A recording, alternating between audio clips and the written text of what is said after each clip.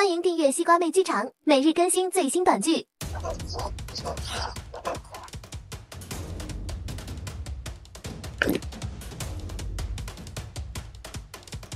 大人，请您相信我，我说的都是真的。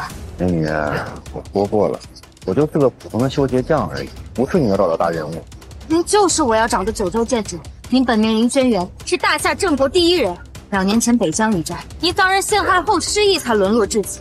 大人，帝京需要你，请您跟我回去重整大局。九州剑主，你就别逗我玩了，我还要赚钱养家呢。你走吧。剑主大人，这是我的名片，如果您想起我了，可以到万豪集团来找我。我就是个修鞋的普通人，哪是什么九州剑？妈，你怎么来了？少废话，我今天来就是替我女儿来退婚的。退婚？为什么？为什么？我的女儿晚秋，那可是江城第一美人，更是秦氏集团的总经理，那是要模样有模样，要能力有能力。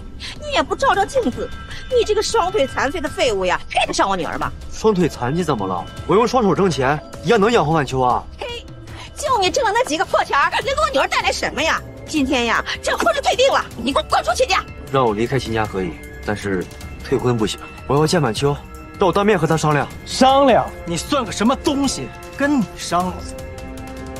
你算个什么东西？跟你商量？哎呦，赵公子，您怎么亲自过来了？放心，待会儿啊，我就让晚秋跟你回家去见见家长。晚秋是我的未婚妻，凭什么跟他回家？死瘸子，我懒得跟你废话，以后离晚秋远一点，不然我让你在江城无立足之地。晚秋和我的婚约是秦老爷子定下的，仅凭你们一面之词退婚，不可能。老爷子已经去世2年了，这婚约呀早该取消了。林霄，秦老爷子之所以能看中，是你曾经在军营混得还不错，但是我告诉你，那他妈是曾经。现在的你就是个坐轮椅的残废，连吃饭穿衣都需要靠秦家养活的废物。而我赵全是江城豪门新秀，是真正的世家大少，你拿什么跟我比？你有本事站起来打我呀！找死！你这个死三妹疯了吗？你放开赵公子！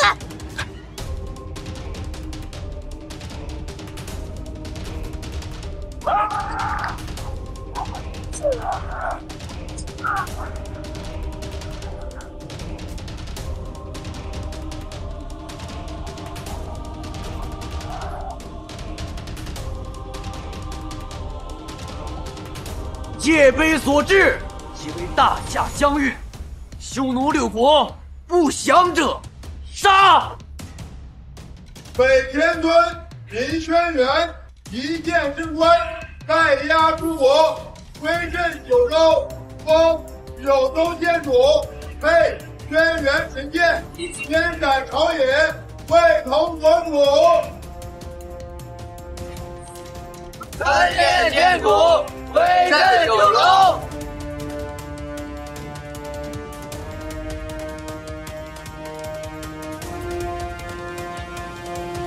这就有问题。剑主大人，别来无恙啊！李煜，是你？怎么样，毒酒的滋味还不错吧？就算你在前方战场上所向披靡又如何，论谋略，你根本就不是我的对手。不过没关系，你抵御外敌的功劳，我会替你好好享用。从今日起，你林轩辕之名将会被我彻底抹除，受死吧！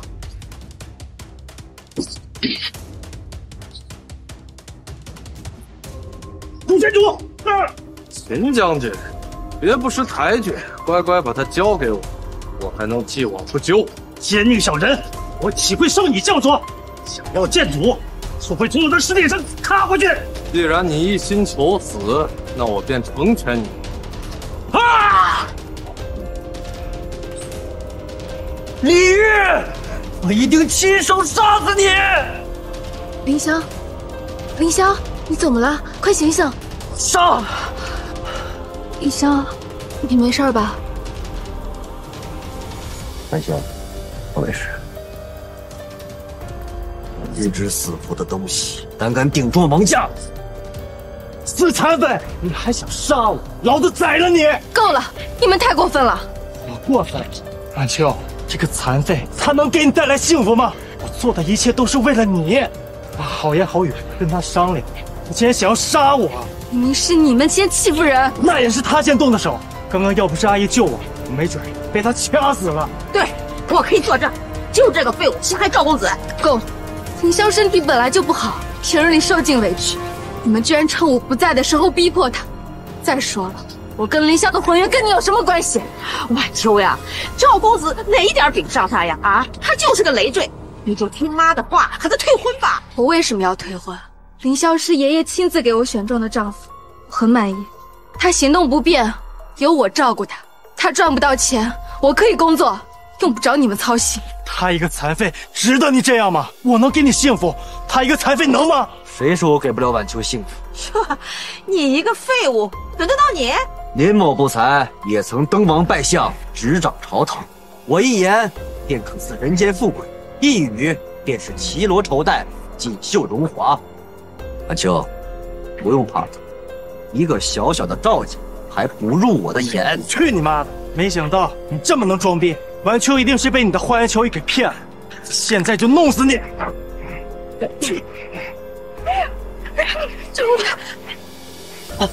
我林霄昔日纵横沙场，盖压群雄，今日就凭你赵全，也配与我为敌？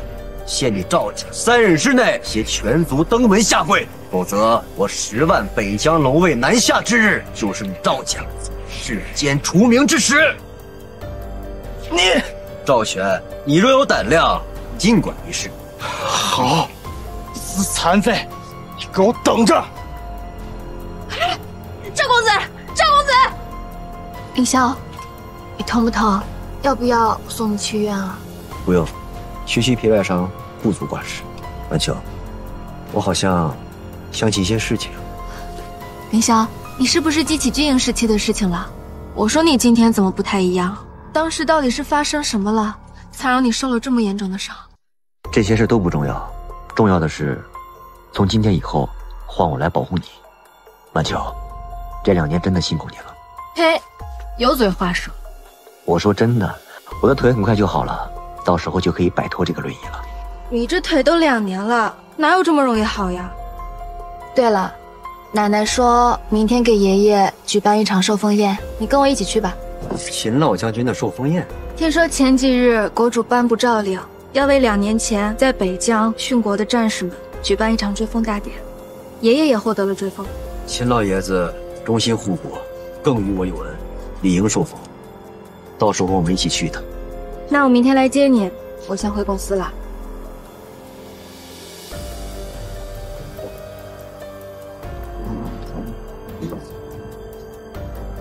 老友，好久不见了，是时候让你重见天日了。干什么呢？告诉陆凌，让他出来见我。哪来的小瘪三也敢直呼我们陆总的名讳？就凭你这个残废，也配让陆总出来见你？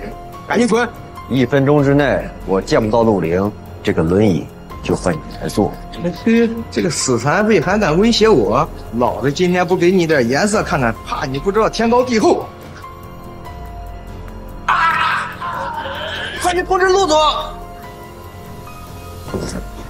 国主有令，此次追封仪式由我万豪财团接手，被殉国将士分发3万亿抚恤金，事关重大，不可怠慢。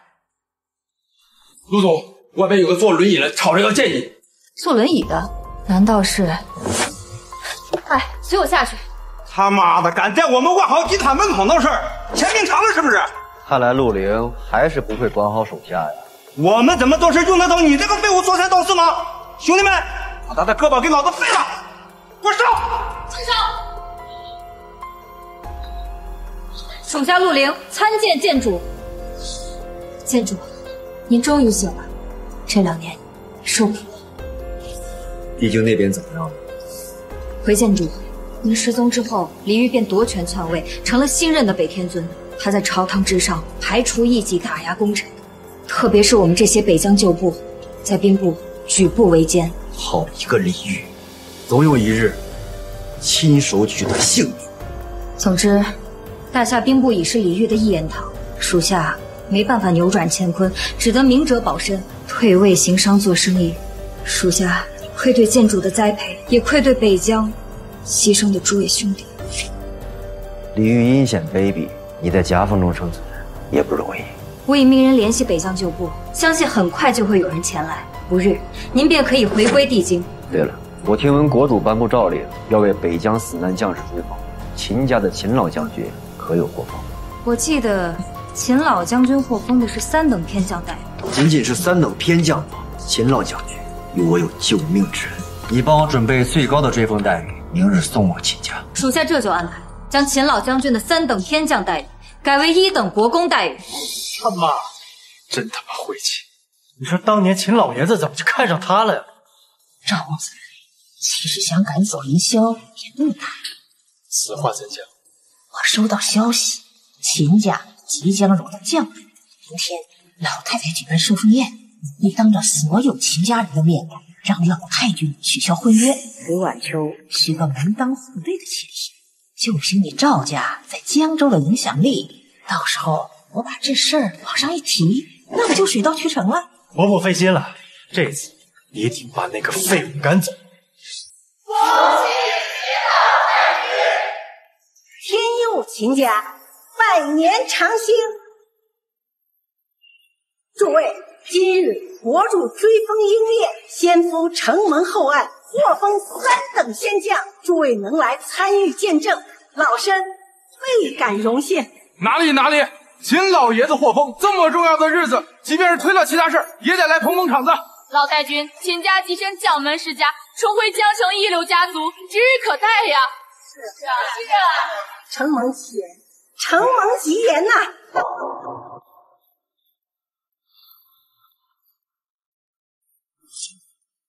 对不起，奶奶，路上有点堵车，所以来晚了。你还知道过来呀？今天可是爷爷受封的大日子，如此怠慢，你眼里还有没有爷？还有没有亲人？不是的，凌霄他行动不便，所以路上耽搁了。秦晚秋，你还把这个修习的残废给带过来，你还嫌我们秦家丢人丢的不够吗？你呀，你把他带来干什么？晚秋，今天是老爷子的寿丰宴，很多江城的名门都在这里。你这么做不是打秦家的脸吗？爸，凌霄他现在需要人照顾。照顾？我看你眼里只有这残废，哪还有我们秦家？好了，别在这丢人现眼了。你们一家杵在这儿，搅乱了这大喜的日子，给我坐到门口最远的位置去。奶奶，还不快去！难怪昔日秦家位列江城一流，也算是名门豪族。可自从秦老爷子殉国之后，秦家沦为3流家族。如今看来，果然是有原因。你说什么？我说秦老爷子以身殉国，何其壮烈！你们身为秦家族人，非但没有悲伤，反而因为封赏，一个个沾沾自喜，简直恬不知耻。这修邪的赘婿怎么突然这么有脾气了？怕是为了秦晚秋拿秦妃立威呢。那他可是找错人了。听说秦妃啊，最近搭上了万豪财团总经理方龙虎的儿子，老太太对他宠爱有加。怪不得呢。姐，平时这个凌霄从来都是骂还口，怎么突然今天这么嚣张？秦晚秋，不会是你对家族心怀怨恨，借他的口报复家族吧？有道理，这秦晚秋啊，真有心机。指使自己的男人非议家族，还是在秦家的寿丰宴上，真是不孝啊！不是这样的，本妈，婉清可没有这个意思，都是凌霄没有这个意思，又是有这个心思了，敢讽刺我秦家德不配位，江河日下。凌霄，快点给奶奶道歉。道歉？我为何给他道歉？奶奶，对不起，我替他向您道歉。我秦家好心收留他，他不但不知感恩，还口出狂言，世上哪有这种道理？看来这个凌霄不光脾气大，还是个白眼狼。就是恩将仇报，猪狗不如。万豪集团方伯协理为秦家赐封。方哥，你终于来了。地产遍布大夏九州的万豪财团，国主的赐封，没想到也是由万豪集团发放的。赵公子年纪轻轻就入职万豪集团，简直是年轻有为。我记得他好像是秦妃的未婚夫吧？老太君，我奉万豪集团之命来为秦家赠送封赏。老爷子受封3品偏将，可喜可贺。不过在这大喜之日，竟然有人敢大放厥词！方少，林霄他不知礼数，我这就赶他出去。不必，方才的话我都听到。秦家在江城也算是有头有脸的旺季，何必因为一个残废的话失了风度？还是方少大方得体，不像有些人上不得台面。不过今天毕竟是秦老爷子的寿丰宴，又有诸多贵客在此，这凌霄失礼，若是不做惩罚，我怕丢的是秦家的脸。那依方少的意思，依我看，既然是二小姐管教无方，那就把秦氏集团总经理之位让给菲儿吧。放屁！这2年，晚秋一家的分红一降再降，待遇也降到了谷底。这个总经理的位置是晚秋无数次做项目、谈订单和业绩熬出来的。现如今，凭你一句话就想拿走这个位置，小瘪三儿还挺暴躁。我这么说完全是为了秦家的考虑。现在谁不知道你是赖着秦家不走？我想就算是秦老爷子，也不想让秦家的资产被有心之人夺。方哥你真好。忘了自我介绍，在下方伯，没什么特别的，不过是万豪财团江城分公司的经理而已。老爷子受封3等天将，也是我向陆首富陆总求来的。原来如此，我秦家能有今日，全仗方少费心费力啊！姐夫，你竟然能说动执掌万豪集团的陆首富，陆首富可是大夏商界的第一人呐！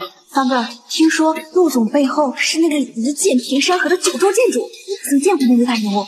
当然见过，鄙人有幸在万豪财团饭局上见过那位威名赫赫的剑主大人。我与他见面时，那位大人对我青睐有加，直言我资质非凡，兴起之时还为我题词相赠。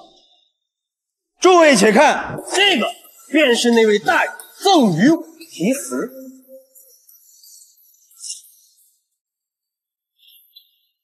怪不得我姐夫被九州剑主题词了。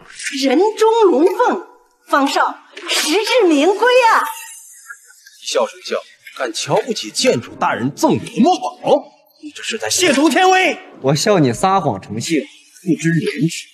这个字帖是你随便在某个地方买的？你胡说什么呢？你说我曾经为你题字，可笑！我在军营数载，每日刀剑随身，更没有可能为你这种不入流的角色盗弄墨。诸位看到了吧？此人敢妄称剑主，还撕毁剑主赠予我的墨宝。你居然敢撕毁剑主大人的墨宝，要命了！我看你是做的太久，得失心疯了吧？小，你在干什么？狂妄，何其狂妄！说到底，我秦家对你是有恩的，你不思回报倒也罢了，还敢亵渎剑主天威，想害我秦家灭族吗？对不起，奶奶，凌霄他绝对不是有心的。住口！我把总经理之位交给你，你连一个废物都管不住。看来总经理之位是给错人了。老太君，你不能这样对待晚秋啊！老太君，您就看在晚秋吃那么多苦头的份上，饶过他吧。只有无能之人才会苦熬出头。还是我家菲儿为我们秦家找了一个好夫婿。我宣布，从今日起，总经理之位就交到菲儿手上。什么？谢谢奶奶。晚秋，你听清楚了没有？明白了。都是你！我们家晚秋条件那么好，那么优秀，本来是可以嫁入豪门的，都是因为你毁了她的名誉，毁了她的事业。妈，这是我自己的选择，跟凌霄没有关系。凌霄，我们走吧。等等，老太君，你之所以把经理的位置交给秦飞，无非就是因为他找的男人可以为秦家求来3等偏将的待遇，对吗？是又如何？菲儿嫁对了郎君，有才有德，这是对她的奖励。嫁得好就是有才有德，这跟卖女求荣有什么区别？况且不过是一个3等偏将的待遇，值得你们这么跪舔这个姓方的吗？放肆！3等偏将已经是至高无上的荣耀，你这种修破鞋的，你懂什么？我劝你最好滚回去修你的破鞋。像你这种身份的人，没资格掺这档子事儿。笑我什么档次，也是你穷极一生都无法触及。秦老爷子如何获封，你可说了不算。秦老爷子一生忠义，死后获封3等偏将远远不够，我已经安排好人了，为秦老爷子追封1等国公。1等国公啊！别说江城，就是整个江省也找不到一个能获得王侯封赏的人。你个废物，红口白牙就敢妄谈国公封赏，真是语不惊人死不休。今天我就让你开开眼。这个是代表将门身份的龙将令，由纯金打造，光价值就超过100万。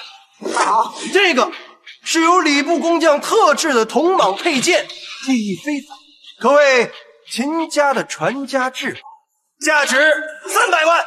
好，而这个是家父额外授予的，特意叮嘱老太君仔细。这是万豪财团的订单合同，听闻万豪为福系北域阵亡将士发放物品，寻找供应商，如果运作得当，可从中复利1000万呢！恭贺秦家荣登将门！好，方少有心了。方哥，接吧。林萧，没什么说的，这里随便一样东西都不是你这个修破鞋的门口形象。我当是什么呢？不过是一卷以权谋私的合同，连北域阵亡将士的钱都赚，还真是猪油蒙了心。你胡说什么呢？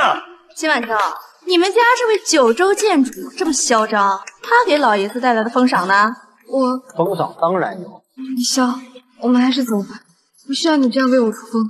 可秀，你相信我，我真为老爷子请来了1等封赏。够了，我最后悔的就是信了你能唬我这种鬼话。使者献礼，金条100根，至真血钻100粒，现金2000万。这方少不是已经送来了封赏，怎么还有如此贵重的赏赐啊？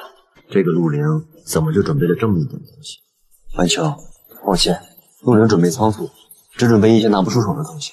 不过你放心，日后我会为你为秦家做出更大的补偿。这些都是你送的？这可是价值数千万的真金白银啊！这可远远超过了3等偏将的待遇。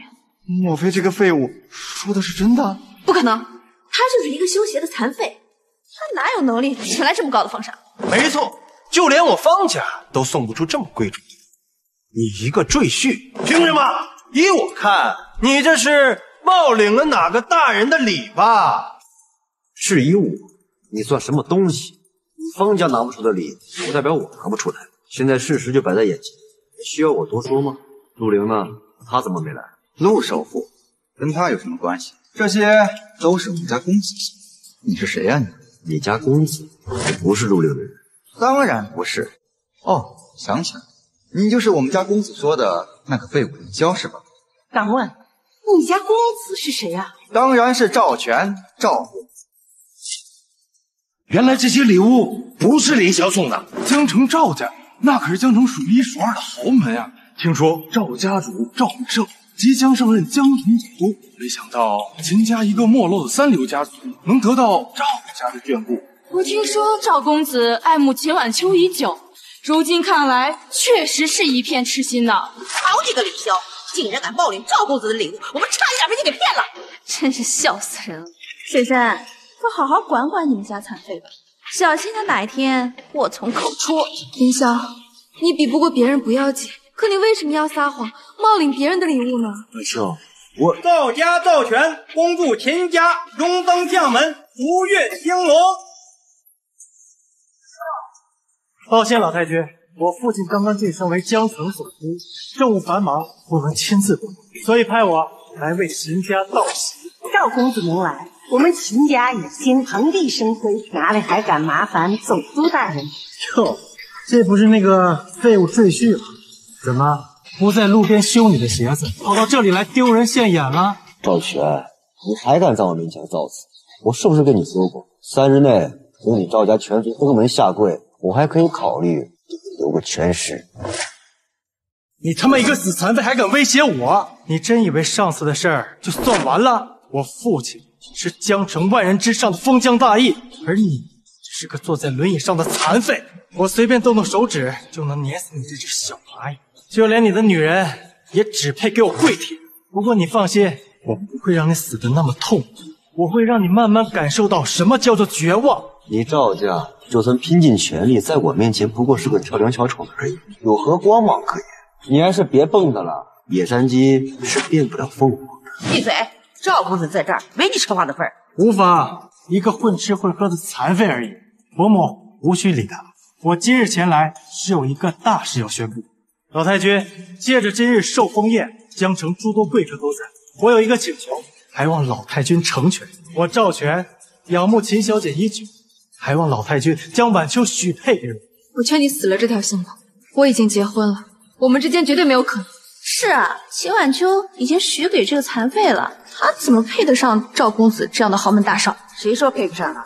我女儿晚秋那个是江城第一美人，虽说有过婚约，但那也是老爷子生前的口头约定，做不了数。今日秦家得封将门，再加上赵公子对晚秋的青睐，可以说是双喜临门。跟某些人不一样，晚秋和赵公子那才叫门当户对。我老婆子也要成人之美，我宣布晚秋之前和这个废物的婚约作废。奶奶，多谢老太君成全，我今日来还给晚秋带了一份大礼，这个是帕拉丁王冠，我特地托人从英国带回来，价值1个亿。晚秋，你喜欢吗？赵公子，你真是情深意重啊！赵公子和秦晚秋，一个总督少公子，一个将门天骄，实在是珠联璧合，绝配啊！二人订婚，定会传闻一段佳话。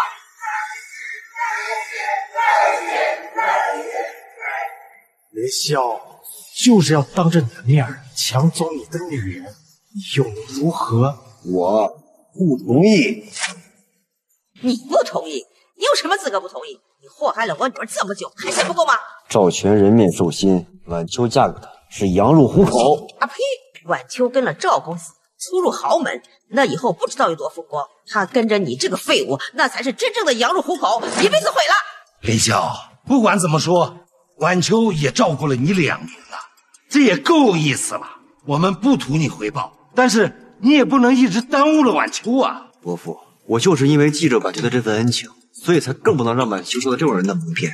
况且赵全能给，林萧都能给10倍100倍。你能给？哎呦，你可真是大言不惭呐！别的不说，就这1顶王冠，整整就1个亿。你要是能拿出1个亿，能天天在路边收我钱。林萧，如今我秦家已经收了赵家的礼，老婆子我也不难为你，你回去收拾收拾，自己离开秦家吧。奶奶，林萧的双腿还没有恢复，你赶他走，让他住哪儿啊？他不是喜欢上街休闲吗？那就让他睡路边好。至于你，早点做好准备，挑一个好日子跟赵公子把婚结了。我知道了。晚秋，你能想通最好。赵公子，承蒙厚爱，你的礼物我收不起，说我不能跟你结婚。晚秋，赵公子，你这么优秀，以后会遇上更好的良人。可是林萧，他只有我。行了，晚秋，你要这么做，不仅毁了自己，也毁了我秦家的声誉。如今秦家荣登将门，岂能让你找一个修鞋的残废为婿？你今天要是不答应，就跟这个废物一起滚出秦家。对不起，奶奶。林萧，我们走吧。万豪集团陆灵道。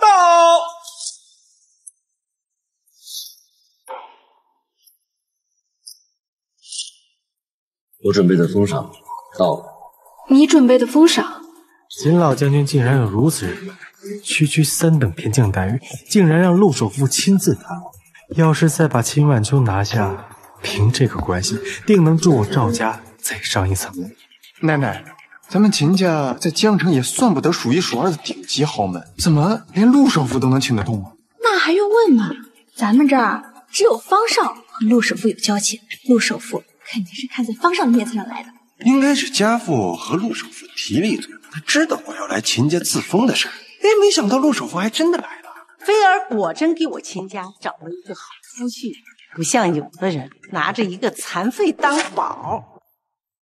陆首富大驾光临，有失远迎，有失远迎。老太君不必多礼。说起来，我跟秦老爷子当年也算是军中同僚，老爷子殉国，我深表遗憾。多谢陆首富，先夫能得到赐封，我秦家万分感谢，受宠若惊啊！老太君言重了，秦家乃有今天，全仰仗您这位好家婿。就算是我，去日后也得靠你们秦家多提携才是。我秦家对这门亲事也是十分看重，方少确实是人中龙凤啊！方少，那是。刘总，我是万豪集团江城分公司的部门经理方博，幸会。方博，哎呀，您肯定听说过家父方龙虎。哦，想起来了，方龙虎确实跟我提过举荐他的儿子进入公司。我看过你的履历，13项业务考核通通不合格，学历也造假，最后还是看在你爹方龙虎的面子上，勉强被公司录用，对吧？这就是所谓的人中龙凤啊！哎，林晓，我说你一个废物，你有什么资格嘲笑我？好大的胆子！你敢对林先生不敬？陆总，他就是个无能的废物，你打我干什么？算什么东西？要是没有林先生，秦家怎么可能得得到国主的追封？就凭你这种不入流的东西，还敢在这里大放厥词？国主追封？林先生，按照您的吩咐，我来为秦家赐封。这到底怎么回事？陆首富怎么会对这个残废如此恭敬？国主有令，秦老将军秦立雄忠心护国，军功卓著，为表嘉奖追封授衔，封地万亩，赐号忠义。这林萧到底是什么神？竟然能叫回来一等封赏！我特意为秦老将军挑选了一块封地，这是地皮合同，老太君请收下。国公封地，国公封地是什么？国公封地是封赐的最高待遇，那块封地的价值100亿之上啊！100亿！我的天哪！老太君，礼已送到，那我就先离开了。这怎么好意思？我们秦家还没有好好感谢您呢。感谢就不必了，实在要感谢的话，就谢林先生吧。林萧，你太让我刮目相看了。你跟那个陆首富到底是什么关系？军中叛徒未除，现在暴露身份，恐怕会给晚秋带来灾祸。我和陆凌是军营中的旧相识，我曾救过他。原来如此，你跟陆首富还有这层关系，你给我们秦家立下大功了。这不可能！林萧，你敢耍我秦家？妈，这是国主亲赐的封地呀，您这是干什么呀？国主亲赐，你看看合同里写的什么？这封地的位置是骁龙园。骁龙园地处9省要道，镇压着大夏龙脉，整块地开发出来，至少价值1000亿。多少个一流世家找遍了关系，都没有能拿到骁龙园的开发权。那么宝贝的一块地，这不是好事吗？好事儿，天上掉馅饼的好事儿，只有傻子才相信。奶奶，会不会是您多虑了？这或许就是国主的一片好意呢。你知不知道国主为什么宁可将这块地闲置2年，也不肯交给那些世家去开发？那是因为这块地早在2年之前就赠予九州建主做封地了。九州建主，老太君说的不无道理。九州建主剑斩朝野，同为国主，即使是一等国公见了九州建主，也要服手。更何况国公为什么要把九州建主的一块地送给一等国公呢？没错，秦老爷子生前不过是6品上将，都没有立过什么大功，封赏国公根本就是不可能的，更别说获得什么九州建主封地。所以说，这一切只有一个真相，这合同是假的。你们有没有想过，陆凌何必大费周章，拿一份假合同给你们演戏？所以说，林萧，我才不解合同是假的。就连那个什么陆首富都是你请的演员吧？原来如此，好你个林萧啊！我们差一点又被你骗了。这合同是真的是假的？你们明天去万豪集团试试就知道。是你当我们蠢吗？啊！机缘摆在面前，我们却不知道珍惜。我只能说，秦家不配。你还在那演戏呢？这可是九州建主的封地，要是秦家人傻乎乎的拿着合同去兑现，那他们就是天大的聋子。我秦家对你不薄，你竟敢拿这种下三滥的手段欺骗我！来人，把林萧给我封出秦家，永远不得再踏进秦家半步。奶奶，这里面一定有什么误会。还有你，身为秦家人，一点不为秦家着想，反而护着这个半身不遂的残废。既如此，与他同罪。今日起取消秦晚秋在公司的一切福利待遇，包括公司配车。妈，那晚秋以后上班怎么办呢？既然秦晚秋这么心疼这个坐轮椅的残废，不然就推着他的轮椅和他一起上街修鞋去吧。好一个秦家！诸位都看到了，这份合同是他们秦家亲手撕毁。我只是希望你们日后千万不要后悔。晚秋，你走。晚秋，别管他，让他们走。我倒要看看他怎么让我们后悔。就算是真的，你也不应该和奶奶他们针锋相对啊。我知道你是为了我好，可是人在屋檐下，不得不低头。以后家里对你的意见肯定会越来越大。我不在乎他们的意见，我只在乎你。陆首府，没事的，晚秋，你先回去吧。属下陆凌拜见建主。交代给你的事情办得怎么样了？禀建主，按照您的吩咐，我找到过去您的一些手下，只是鲤鱼耳目众多，我不敢贸然联系他们，只将您的消息告诉了您的亲卫，就是现在的当朝上将军袁弘。袁弘，他还活着？袁将军为了救您，力战昏厥，抢救数日才捡回性命。但那之后，北疆被李煜所掌控，袁将军为了保住北疆旧部，不得不忍气吞声，在李煜手下做事。袁弘性格刚烈，他的心思自然不会屈服于你们，都是因为我。建主放心，袁将军已暗中联系过我，他将借机离开北疆，不日便抵达江城，助您回归。只是再委屈您多等几日。已经等了2年，无外乎多这些。哦，对了，你准备一辆车，今晚就送我去。是。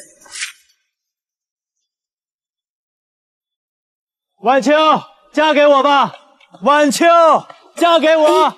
那不是京城赵家赵公子吗？他居然是个这么浪漫的人，真不愧是赵公子啊，这么有排面。秦经理会不会和他已经交往了？那不能吧？秦经理都已经结过婚了，好像嫁给了一个坐轮椅的，这瓜会不会有点大了呀？都没工作是吗？公司养你们看热闹的。没想到你挺会呀，居然能让赵公子这么喜欢你。你在外面什么名声我不管，但要是搞臭了公司名声，那可就不好了。我劝你啊，还是尽早想清楚些好。我怎么做是我的事情。晚秋，你终于来了。赵公子，我说过了，我们之间根本没有可能，请你注意自己的言行举止。晚秋，我对你是一片真心。你的真心我不能也不会接受，因为我已经有凌霄了。你何必呢？我堂堂一个赵家大少，难道比不上一个残废？你不接受我，难道那个满嘴谎话的残废能给你幸福吗？请你嘴巴放干净一点，凌霄再怎么样也不会强人所难。回去，以后别来找我。晚秋，那么多人呢，给我点面子。让我的女人给你面子，算什么东西啊？凌霄，你他妈还真是阴魂不散！我送晚秋花关你屁事！识相，赶紧给我滚！一条不知廉耻的疯狗也敢在我面前乱叫！晚秋不会接受你的虚情假意，但是别丢人现眼。他迟早会看出你我之间的差距。够了，我和凌霄要回家了，你请回吧。别着急嘛，晚秋，我这次过来还有一样东西要送你。你不是被这个残废搞得连车都没有了吗？我给你准备了一辆，刚好让他开开眼。我的天啊，头一次见送宝马的，真不愧是赵家的公子啊！能被赵公子看上，这姑娘也太有福气了吧！这是我的一点心意，我不想让你上班那么辛苦。这个残废只会动动嘴皮子，我能给你的，他能吗？这车你还是留给自己开吧，我们还有事儿，就先回家了。凌霄，你不是挺能装逼的吗？怎么不说话了？等一下，凌霄，听我的，咱们别跟他比。跟一个泥鳅确实没什么好比。我只是想跟你说，这种破车根本就配不上你。宝马配不上他，难道你坐个破轮椅配得上他吗？不会说话就闭嘴，没人把你当哑巴。晚秋，我知道你在秦家过得不好，相信我，我有能力帮你解决一切问题。只要你嫁给我，别说是豪车豪宅，只要我一句话，连秦氏集团总经理的位置都是你的。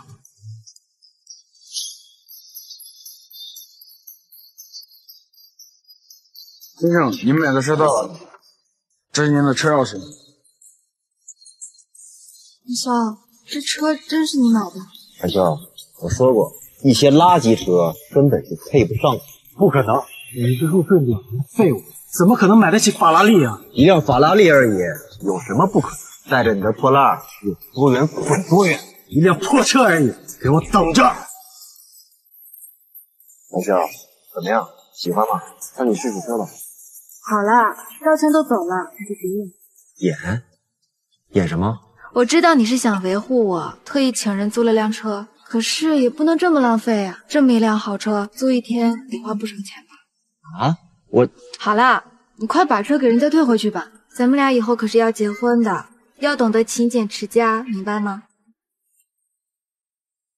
这车真不错，要是真的就好了。喂，什么？好，知道了。小小，怎么了？爷爷真的被追封为国公了，而且封地合同的事情也是真的。奶奶说要紧急召开家族会议，让我们赶过去。好，你们给我解释一下，这到底是怎么回事？奶奶，我们也是刚知道国主给爷爷追封的事是真的。然后呢？然后那个被撕毁的合同也是真的。所以价值1000亿的地皮合同就这样没了。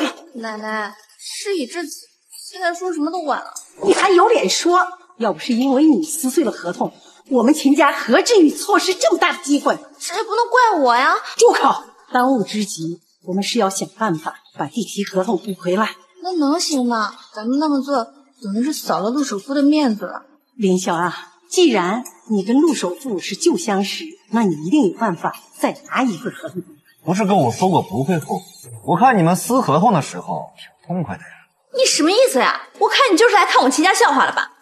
闭嘴！孰轻孰重你不知道吗？林霄啊，之前的事儿啊，那都是误会。秦飞他不懂事儿，您别跟他一般见识。你们质疑陆凌是骗子的事情倒还好说，可是你们当众撕毁国主亲赐合同，视国主威严如草芥，这个事情怕没那么好办了。那现在要怎么办呢？办法还是有的嘛。什么办法？很简单，只要我出面，这个事情就可以当没发生过，合同也可以再拿一份。此话当真？林霄，只要你能把合同拿回来，你提任何条件，我都可以答应的。很好，我只有一个要求，把总经理的位置还给晚秋。想得美，总经理的位置是我的。住口！奶奶，秦家的位置向来都是能者居之，你们谁能拿回新的地皮合同，总经理之位就是谁的，都听明白了吗？是。岂有此理！我才刚到手的总经理之位，就这么被让出去了，不甘心。姐，你别着急，对于这事儿吧，我有一个推测。那天陆首富是不是说他跟咱老爷子在军中是同僚？说起来，我跟秦老爷子当年也算是军中同僚，好像是有这么回事。这不就对了吗？你想想，那凌霄一没本事，二没军功，他靠的是什么呀？他靠的就是咱老爷子对他的青睐，才骗取了陆首富的信任。那陆首富跟咱老爷子在军中，那可是交情匪浅呐。他自然以为这个凌霄是个什么人物，所以他得到消息之后，还敢来咱们秦家面前冒领功劳。有道理，好一个凌霄，连奶奶都被他蒙骗了。哎，不过姐，咱们还有机会，只要你能赶在秦晚秋之前去万豪集团拿下这个地皮合同，这总经理的位置不还是你的吗？有道理，等我拿下了地皮合同，我看秦晚秋他怎么和我争。重新给我准备一份封地合同，明天我亲自去拿。明白，合同的事我已经安排好了，请建主放心。只是国主明天要召开封地开发权的会议，属下作为承制方必须到场。建主，恕手下不能亲手送到您手上。你忙你的。陆总今天特别交代了，一会儿来的秦小姐是咱们公司的座上宾，一定不要失了礼数。是。请问负责人在吗？我是秦家的人，过来拿合同的。啊，秦小姐是吗？我们已经等候多时了。关于合同的事情呢，我们可以上楼详谈。客气。秦小姐，请您过目。这里面的条款和之前没什么不一样吧？完全一样，这就是当初送到秦家的那份合同。如果您有什么疑问的话，我可以完全按照合同里的条款一一为您解答。不必了。你好。你好，请问李总监在吗？你是哪位？见我们李总监要提前预约的。我是秦家的秦小姐，我过来拿一下通知。小姐，刚刚已经有位秦小姐把合同拿走了。你说什么？好啊，菲儿，这次干得漂亮！有了这份地皮合同，我们秦家重回江城第一世家指日可待。凌霄，你还有脸回来？你这话又是什么意思啊？你不会以为你带点小伎俩能瞒过所有人吧？疫情露馅了。那地皮合同我姐已经拿回来了。原来合同在你这，这是给晚秋的。嘿，别以为我不知道，我们秦家能拿到这份合同，都是因为老爷子的名字。我只不过是把本就属于秦家的东西拿回来而已。笑死！这份合同是我送给晚秋的，你算什么东西，也敢贪天之功？够了，晚秋，我一而再、再而三的给你们机会，可是你们太让我失望了。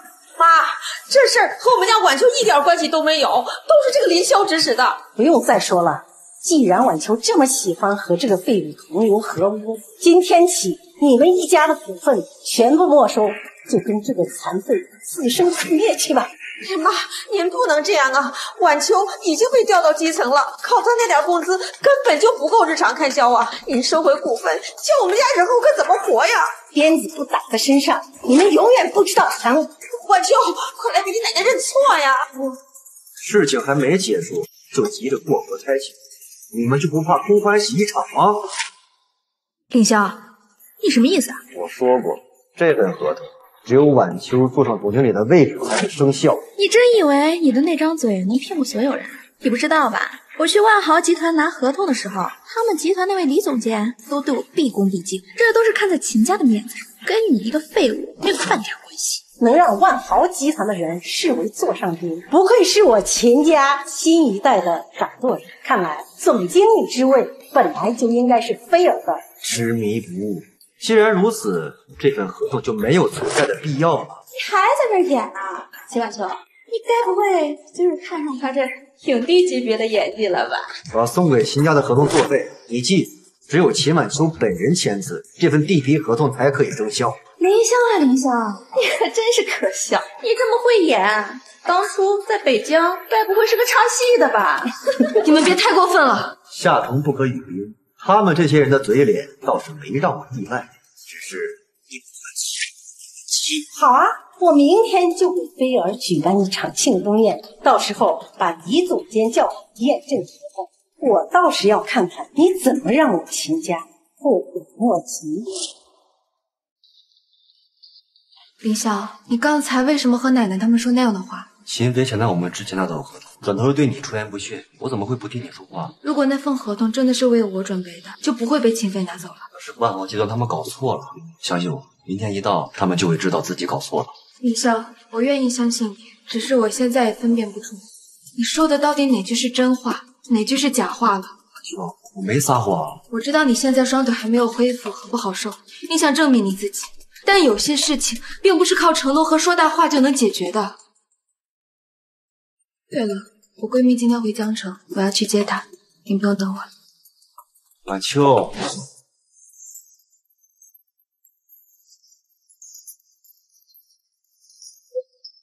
秋，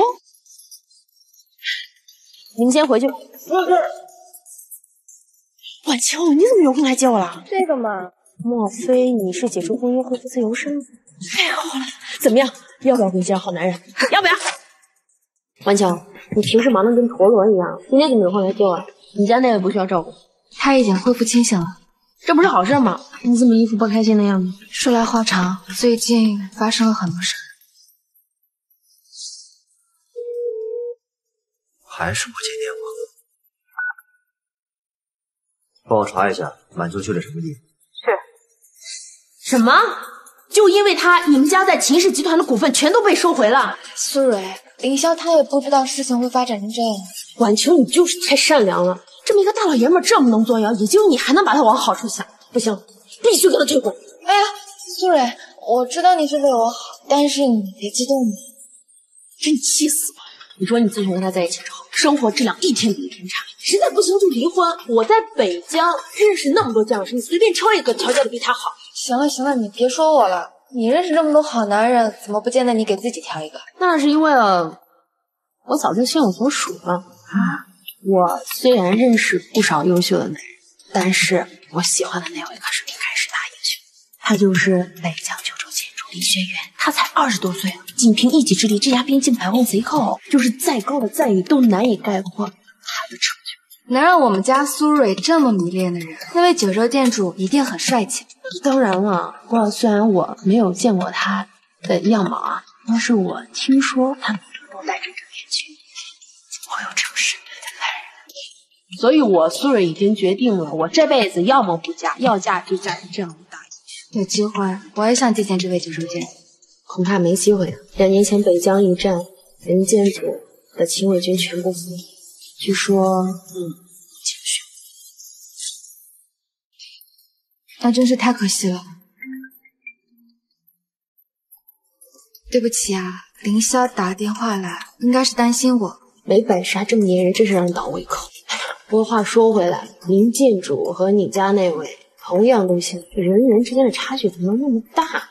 我可没你这么大的抱负，能和凌霄在一起，我已经很满足了。不跟你说了，我先走了。喂，老陆，苏蕊，你怎么突然想起我了？我回江城啊，找你有点事儿。我听我闺蜜秦婉秋说，秦家的那份地皮合同是你在帮个忙，我想把这份合同算在婉秋身上，就当我欠个人情。你闺蜜叫秦婉秋啊？你认识她？不认识，但这个忙我帮了，你放心吧。那就多谢了。这世界还真小。店主，我找到秦小姐了，和她闺蜜苏蕊在一起。苏蕊，这名字有点耳熟。苏蕊是地京6扇门的新秀，年纪轻轻已经晋升为3品都尉。我听说她在地京的时候一直在打探您的消息。鉴于此人目前立场不明，属下建议还是防着点比较好。看来我不在的这段时间，地京那边也不太平。回归一事，还是越快越好。通知袁侯，让他尽快赶到江城。是。我的天哪！最新款的法拉利，这最少也得上千万吧？这个店是李总监的车。秦婉秋，这车是你的？你哪来的钱买法拉利？我给我老婆买的，要你多管闲事。凌霄，你这腿废了，嘴上功夫都差了，还法拉利，你也配呀？切，我算是知道这秦婉秋为什么非要留着这小子了，肯定是因为嘴上功夫好呗。三位，你敢打我？我有什么不敢？个口无遮拦、没有教养的东西！替你爹妈教教你什么叫尊重。你敢打我弟弟？我现在是万豪集团青睐的人，你信不信我让陆首富封杀你一家？不过是冒名顶替了婉清那东西，这也够你这么嚣张。我今天还就打你弟弟，你有什么意见？你现在就可以给陆总打电话，看看他敢不敢管。好，凌霄，就等着。诸位，今天我把大家请来，就是为了宣布一件天大的喜事。我孙女菲儿替秦家拿下了万豪集团1000亿的合同，不日我们秦家将重新跻身一流世家。秦妃小姐年纪轻轻，就凭一己之力让秦家回归一流家族，称得上是秦家第一青年才俊了呀！在江城啊，以后我们秦家又能挺直腰杆了。秦家重新崛起，菲儿功不可没。我决定把家主候选人之位交给菲儿，等老太太我退职之后，就让菲儿接替家主之位。让一个跳梁小丑当家主，你们秦家还真是日落西山，一天不如一天。你什么意思？奶奶，凌霄和秦婉秋就是嫉妒我。刚才我和星宇站在门口迎接李总监，凌霄上来就给了星宇一巴掌，你看把星宇打成什么样了？岂有此理！还敢打我孙子？谁给你的胆子？你秦家年轻一代满口污言秽语，还肆意出言轻薄我老婆婉秋，你应该庆幸我只是打了他一巴掌。哎，奶奶，他分明就是无中生有。我刚才就是看他开了一辆法拉利过来，然后我就问他这车是哪儿来的，结果他支支吾吾的说不清楚，还打了我一巴掌。你看，就这，现在还疼呢。乖孙子，不要怕，今天有奶奶替你主持公道。凌霄，你可知罪？知罪？我用自己的钱买车，何罪之有？放屁！你一个赘婿哪来那么多钱买好车？你要是真有钱，会在我们秦家白吃白喝2年。我看你的车只算老了。睁大你的狗眼看清楚，偷车的人会带着车证。这车真是你买的，不是你租的？证件齐全，这车真是在车店里边买的？难道林霄有钱了吗？他不是税务吗？大家别被他骗了，有钱买得起又怎么样？说不定这钱就是秦晚秋能用家族的钱买。我说这秦晚秋怎么一直不甘心把总经理的位置让给我姐呢？原来是舍不得这里边的油水。秦家的每一分钱都掌控在秦老太君手中。晚秋有没有动家族的钱，秦老太君别人不知道，你还不知道。够了！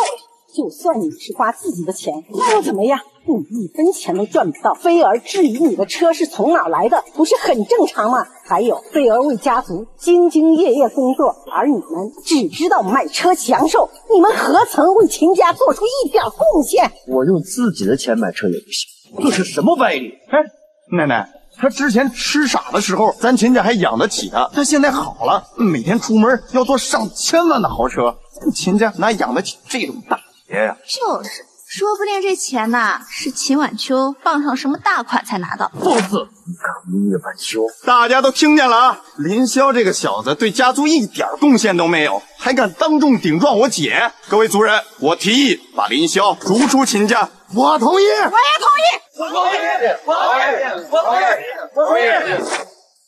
既然是大家的意见，那老婆子我就不多说什么了。我宣布，从今天起，把林霄从秦家除名。姓林的听到了，以后你就不是我们秦家人了，滚吧！够了，林霄他是我的老公，你们凭什么要赶走他？你是在质疑我的决定吗？秦家生我养我，晚秋从无半点怨言。我只有一点想不明白，以前我的每一个项目都会经秦飞之手，明明是我的努力，为什么最后全是他的功劳？秦晚秋，别血口喷人啊！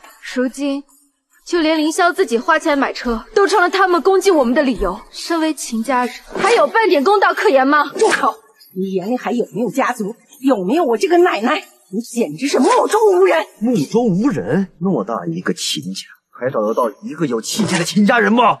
奶奶，当年爷爷还在的时候，经常勉励我们这些晚辈，秦家百年基业得来不易，我们作为子孙后代，更是应该时时刻刻自省，严正己身。可如今爷爷不在了，我再也感受不到当初家族的氛围了。如果今天秦家非要赶林霄出去，让他自生自灭的话，那我跟他一起离开。你这话什么意思？你给我说清楚。我来替他说。秦老太君，依我看，老爷子走后的这些年，秦家的丰富也随着他秦老爷子一起埋进了坟墓。公开诋毁家族，秦晚秋，你们一家子真是枉为人子。这老二家真造孽呀，生了个白眼狼。大胆！秦晚秋，你要造反吗？晚秋，我未有此想法，只是奶奶执意要赶走林霄，那我就把属于家族的都还回来。既然秦家如此瞧不起我们一家人，那我也没有留下去的必要了。林霄，站住！你要是敢走，我就把你一起除名。奶奶，不用管，让这个白眼狼自生自灭好。对呀，奶奶，没了秦晚秋，秦家只会更好。没了秦晚秋的秦家会更好。你确定？不然呢？难不成我们秦家还要仰仗秦晚秋不成？一群鼠目寸光的东西！赶走晚秋是你们做的最错误的决定。你们现在有多嚣张，等求晚秋回来的时候，多狼狈。我求他这辈子都不可能。要真有那时候啊，我就跪下来自杀耳光。希望你能很清楚。晚秋，万豪集团李总监到。李总监，有失远迎。老太君客气了。人呢？李总监，您在找哪位？秦晚秋小姐不在吗？那个贱人啊，他已经滚出我们秦家了。说什么？那这份合同怕是要作废。你是不是有什么误会？秦晚秋不在，我家菲儿在。是啊，李总监，是我呀，你不记得我了吗？我们上次见过面的，还是您亲手把合同交给我的呢。你呀，上次的事我还没找你算账，一个不小心让你把合同骗去了。骗？此话怎讲？总之这件事情陆总特别交代，只有秦晚秋小姐亲自签字，这个合同能到你的手里。找不到秦晚秋小姐，这个合同只能作废，你们自己看着办。奶奶，这怎么办啊？还能怎么办？你和星宇去晚秋家把他请回来。怎么行呢？奶奶，我刚在大家面前发过誓了，为了秦家的未来，你必须去，就算是跪地磕头，也要把人带回来。什么呀？万秋，你别拦着我，我今天必须把这小玩意干出来。妈，你别冲动，今天这个事儿真不怪凌霄，怎么就不怪他了？要不是他，怎么就会变成这样？他就是个祸害！妈，凌霄现在这个样子，你让他去哪儿啊？我管他去哪儿呢？好，你不赶他走是吧？我走！这个家有他没我，有没他。这是干什么呀？你也护着他。今天的事情啊，我都知道了。林霄他做的确实是有些过分，但是那也情有可原呢。人家都已经欺负到咱们家头上来了，难道咱们要任人宰割不成啊？是，他是痛快了。我们家呢？我们家就剩那么一点股份都没了，这以后我可怎么活呀？放心吧，只要有我在，你们只会过得比以前更好。而且，他们一会儿就会派人过来求挽救回去。你说什么胡话呢啊！向来他们家只有欺负我们的份儿，什么时候求过我们呢？哎呀，我的命怎么这么苦啊！二叔，二婶，你在家呢？你们来我们家干什么？晚秋已经被你们赶出了家门，你们还要怎样？二婶，你这说的哪儿的话呀？咱们不都是一家人吗？这不，刚刚奶奶她想通了，让我过来接晚秋回去呢。奶奶让我回去。我看老太君不是想通了，是合同出问题了吧？你怎么知道？我早就说过，这份合同只有晚秋能签。既然你们执意要把晚秋赶走，他就只能自食恶果。晚秋，别理他，让他们自生自灭是吧？晚秋，你看这一笔写不出2个情字儿，你就咱们都是一家人的份上，就跟我回去吧。凌霄，我听你的。回去也可以，但是他们必须给你道歉。道歉，必须的。对不起，是我们有眼无珠，错怪了你们。我说的道歉可不只是动动嘴而已。我记得有人说过，要跪下自扇耳光，不是吗？凌霄，别得寸进尺。看来你们没带着诚意过来啊！既然是这样的话，算了。好，我跪。姐，还有呢？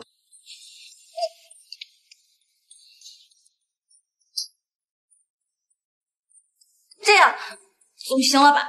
这才对嘛，言出必行，这才像个总经理一样。该死的凌霄，等拿到了合同，我一定让你们吃不了兜着走。晚秋，你回来啦？都是一家人，刚才是开玩笑的。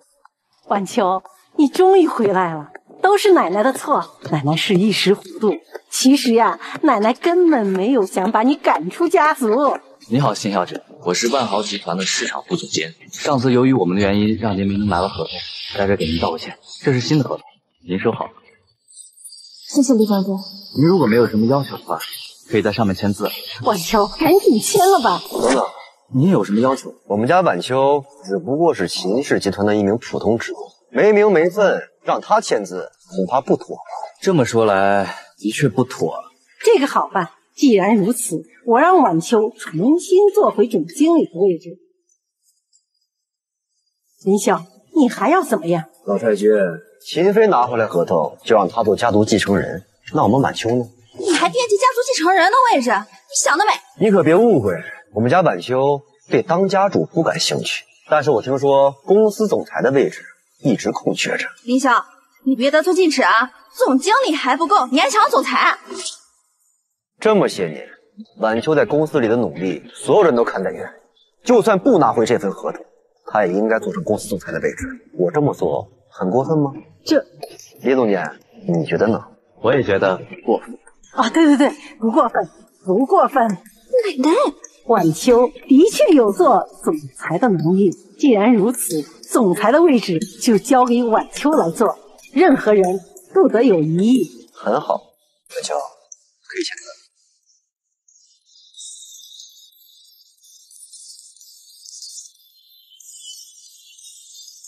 林先生，合同已经签好了，您还有什么吩咐吗？这件事做得不错，没什么事就回去。我的车还在下面停，我送您回去。奶奶，你不觉得奇怪吗？万豪集团的人怎么对秦晚秋这么上心？莫非真的是那林霄有什么特殊的关系？老太君，恭喜啊！恭喜晚秋为你们秦家拿下万豪集团的签艺合同。赵公子，你怎么来了？赵公子是怎么知道秦晚秋拿下订单合同的？莫非秦晚秋能拿下合同，都是赵公子的缘故？不瞒诸位，近日家父晋升为江城总督，曾宴请了陆首富。在酒桌上，我曾提了一嘴合同的事，他便当场决定这个合同一定给晚秋。原来如此，我们家晚秋能得到万豪集团的青睐，都是赵公子在运作，跟那个林霄没有半点关系。林霄关那个废物什么事？好一个林霄，我们又被他给骗了。我们早就应该想到，这个林霄说谎成性，嘴里没有半句实话。赵公子人中龙凤，我对这门亲事特别看好。你放心，我一定会把林霄赶出秦家，到时候找一个良辰吉日，为你和我们家晚秋举办婚礼。老太君，你有心了，这件事我势在必得。您有所不知，前段时间我家父亲得到一个消息，有位统领兵部的通天大人物要来江城，到时候我父亲会亲自去迎接他，同时这位大人还会为我和晚秋保媒。此事当真？千真万确，那位大人物身份尊崇，一言九鼎，只要他开口，我和晚秋的婚约自然是水到渠成。那个废物林霄，他还想赖在秦家不走，他也无能为力了。好。老太君，3日后我将在腾龙阁摆下订婚宴，到时候务必让晚秋到，只要他人一到，这件事情也就成了。赵公子，你放心，你尽管准备，3日之后，我一定让晚秋乖乖到场。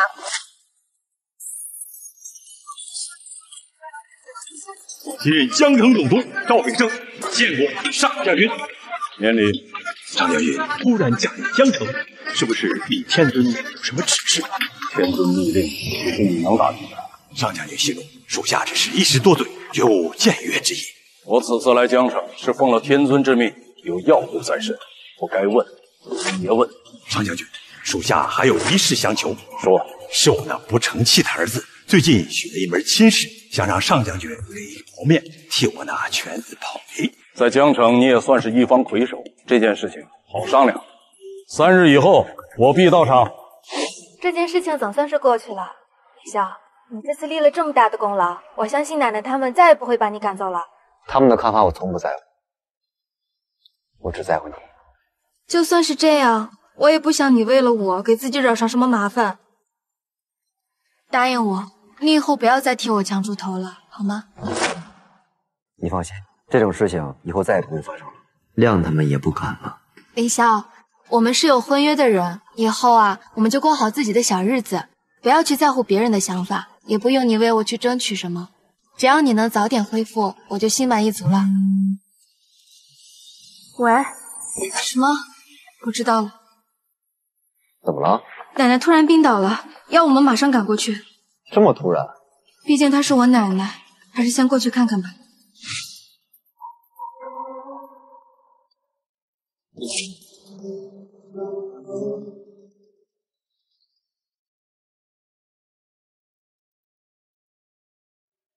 奶奶，您没事儿？妈，这到底怎么回事啊？晚秋，今天这个场合是赵公子特意安排的订婚宴，你现在是我们秦家企业的总裁了，也该找一个门当户对的人家。什么？这种事儿你们怎么能随随便便替我做主呢？为什么不能？这件事是我答应的。晚秋怎么说也是你女儿，你就这么着急把她往火坑里推呀？林霄，你少在这打感情牌，你和我女儿就不是一路人，她本就该嫁入豪门的。至于你，你还是去你的路边修行吧。赵公子到。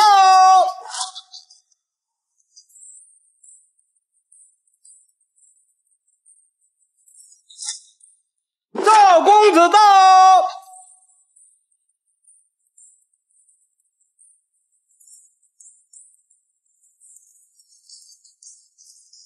赵公子，你真的太帅了！哪个女人要是能嫁给你啊，那真是她8辈子修来的福气。过奖了，这对我来说啊，根本不算什么。赵公子才是青年才俊中的翘楚，能把晚秋托付给你，我放心的很呐。这就是你们选人的标准，只要有钱就行。哼，你还敢说？凌霄，要不是赵公子，我们都要被你给骗了。秦晚秋能拿下合同，跟你没有半毛钱关系。你呀，就是借着赵公子的实力往你自己脸上贴金，还敢对赵公子评头论足，你算个什么东西？怎么又是他的功？我真的很好奇，你到底为什么这么疼他的这碗球？你不服气我能理解，你赖在晚秋身边，不就是想吃软饭吗？我满足你，离开晚秋，这些钱都是你。不过你要趴下，像狗一样叼走。不用了，这些钱留着给你赵家陪葬吧。放肆！赵公子，你从未答应过要嫁给你。胡闹！赵公子才是你的良配，难道你要跟这个残废过一辈子吗？奶奶，你不会嫁给他的。你若是今天逼我，就离开秦家。这可由不得你，就是绑，也要把你绑到赵公子的床上。我看谁敢！有何不敢？今晚我就要和晚秋洞房花烛夜。你说你个残废，除了眼睁睁看着，还能干什么？找死！我看是你找死！都别动！六什么都尉苏蕊在此，谁敢放肆？苏蕊，这就是那个大夏最年轻的女都尉。难道她是来给赵公子保媒的？苏蕊，放心，有我在，没人能抢。你就是林晓，今日一见，果然和传闻中一样无能。我认识，认不认识不重要，你只需要知道我不喜欢你。看在晚秋是我闺蜜的份上，我今天就帮你一次。不过你记住，这并不代表我同意你和她在一起，你配不上她。苏都尉还真是慧眼识人呢，你也看得出来，这个残废配不上晚秋是吗？你就是赵公子，挺豪气的。不过我们家晚秋啊，并不愿意嫁给你。苏都尉，这是我和秦家的婚约，应该轮不到你个外人插嘴吧？拜托，现在都什么年代了，还定的婚约呢？晚秋不想嫁给你，谁说了都不算。苏都尉，别说我不给你面子，我和晚秋的婚约不光得到秦家长辈祝福，还得到一个大人物做保。哪位大人物啊？苏都尉可能还不知道吧，我父亲已经给我请了当朝上将军袁弘大人为我做保，难不成你比袁大将军还厉害？上将军袁弘，新任北天尊的得力干将，一人之下，万人之上，不愧是赵家呀！苏都尉，你对我的婚约还有意见吗？你说什么？袁将军替你保媒？赵总督本就是江湖的封疆大吏，若是再能得到袁大人的青睐，赵家必定水涨船高，日后进驻一天那都不是问题。有句老话说得好，强龙不压地头蛇，这是我赵家的地方，还有袁大将军做保。苏都尉，想必你也不能不给我赵家几分面子。苏小姐，我明白你是在为晚秋说话，不过这次的婚事对晚秋来说那是有利而无害，就不劳你操心了。是啊，苏小姐，秦晚秋能嫁给赵公子这样的豪门大少，你这个作为她闺蜜的，应该替她感到高兴才对呢。苏蕊，怎么办？如果真的是袁弘保媒，我可能很难说动。没办法了，待会找个机会先走，我也。还有你，死残废，给我听清楚！袁将军已经替我们赵家保媒，取消了你和晚秋的婚约。从今天起，我赵全将是晚秋名正言顺的未婚夫。取消我的婚约？你还是去问问袁弘，借他10个胆子，他敢吗？你居然敢背后非议袁大人！你果然是个语不惊人死不休的对。袁弘还是九州郡主大人的心腹，在帝京可是有着举足轻重的地位，即便是我都不敢得罪。我今天是为晚秋而来，你要是自寻死路，我可管不了。李笑，你干什么？赶紧跟他们道歉，就说你不是故意的。别说背后议论，就是袁弘本人在这，我也这么说。我凌霄的女人，没有人可以左右，谁敢动，我灭谁！诸位都听到了吧？这个残废当众亵渎袁将军的天威，按律应斩。苏将军，我说的没错吧？可真是在找死！赵公子，我求求你放过凌霄吧，他不是故意的，只要你肯放过他，我什么都愿意做。晚秋，用不着求他。凌霄，你得罪了袁大将军，就算你有10个脑袋都不够砍的。这么好的机会，我都要亲眼看看你人头落地。赵全，你此番行径，只怕等袁弘到，人头落地的是你赵家全族。你还敢嚣张？来人，把这个残废给我绑起来！上将军袁弘到，这不是订婚宴吗？吵吵闹闹的，发生什么事情？袁将军，此人当众侮辱你，请您立刻下令将他处死。哦，是谁敢这么张狂？不是的，袁将军，我未婚夫他不是故意的。你说什么？你是说他是你的未婚夫？晚秋，现在我才是你的未婚夫。袁弘，我听说你要替我的未婚妻给这个人渣保媒。见过上将军，您前来保媒，我替我闺女晚秋感到荣幸。只不过晚秋并不想嫁给赵公子，还请您三思啊。容不得他三思，这都是误会啊！袁将军，您这是干什么呀？您不用理这个残废。林霄，这有你说话的份儿吗？袁将军身为兵部上将军，一言九鼎，金口玉言，岂是你一句话就能左右的？你以为你是谁呀？九州店主吗？再敢胡言乱语，我剁了你！袁将军，您这是何意啊？你们赵家也真是胆大妄为，居然敢抢林先生的未婚妻，还让我来做媒，你们简直是要害死我！袁将军，他就是个残废，您为何叫他林先生？而且您不是亲口答应我的吗？混账！秦小姐已有婚约在先，你们居然还让我来做保，你们赵家父子当真是不讲活！我现在宣布，这场婚约取消了。听着，今后谁敢再纠缠林先生和秦小姐，我袁弘必斩不饶！这到底是怎么回事？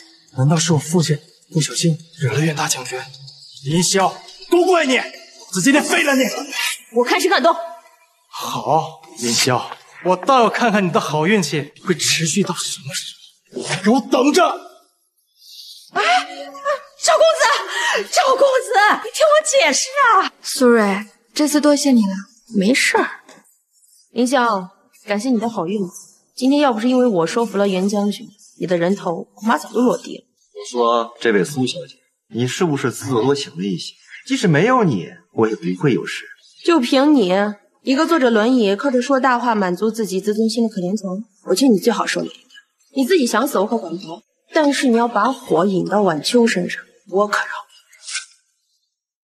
你。北疆龙卫亲兵袁弘参见剑主，属下来晚了，让你们受苦了。过去的事就不提了，说说吧，这2年北疆怎么样？兄弟们都还好吧？是袁弘无能。怎么了？自从您失踪之后，李煜就篡权夺位，排除异己，是无所不用其极。他在疆场上设下陷阱，谋害咱们北疆郡武，咱许多的兄弟都是死在自己人手上。我定将你碎尸万段。这些年，幸亏有国主一直暗中制约李煜，他才有所收敛。这2年，老国主也是不容易。他现在怎么样？国主他病危了。什么？说来也奇怪，自从您失踪以后，国主的身体就一天不如一天。我怀疑这也是李煜暗中作祟。而李煜竟敢对国主下手！说来惭愧，李煜这些年一直对我有所忌惮，所以我也没能查到更多的信息。如今国主病危，这李煜是越加放肆，而且他暗中谋划，找到了你的轩辕神剑。这轩辕神剑是镇国神器，一旦落入李煜之手，我怕他会利用神剑的权柄，一手遮天，谋夺神器。他李煜也配？剑主，如今国主病危，奸人当道，您还是速速随我返回地京，诛杀恶僚，重振大夏。现在还不是时候。为何？我的伤势还未痊愈，不过也快了，再有2天便可完全恢复，正式回归。那我就放心了。今天我还有一件东西要交付你，这是您的北疆帅印。当初李煜接管北疆的时候，我就看出了他的狼子野心，所以偷偷将帅印藏了起来。这些年，李煜一直对我恭敬有加，估计也是忌惮我手中的帅印。如今您已回归，这帅印也该物归原主了。好，袁弘，待我完全恢复，你就随我返回地京，铲除奸贼。是。林霄，原来你在这儿啊！晚秋，一下午没见你，跑哪儿去了？我见了个朋友。你现在还没恢复好，就不要到处乱跑了。我先出去一趟，你乖乖回家，听见没有？好。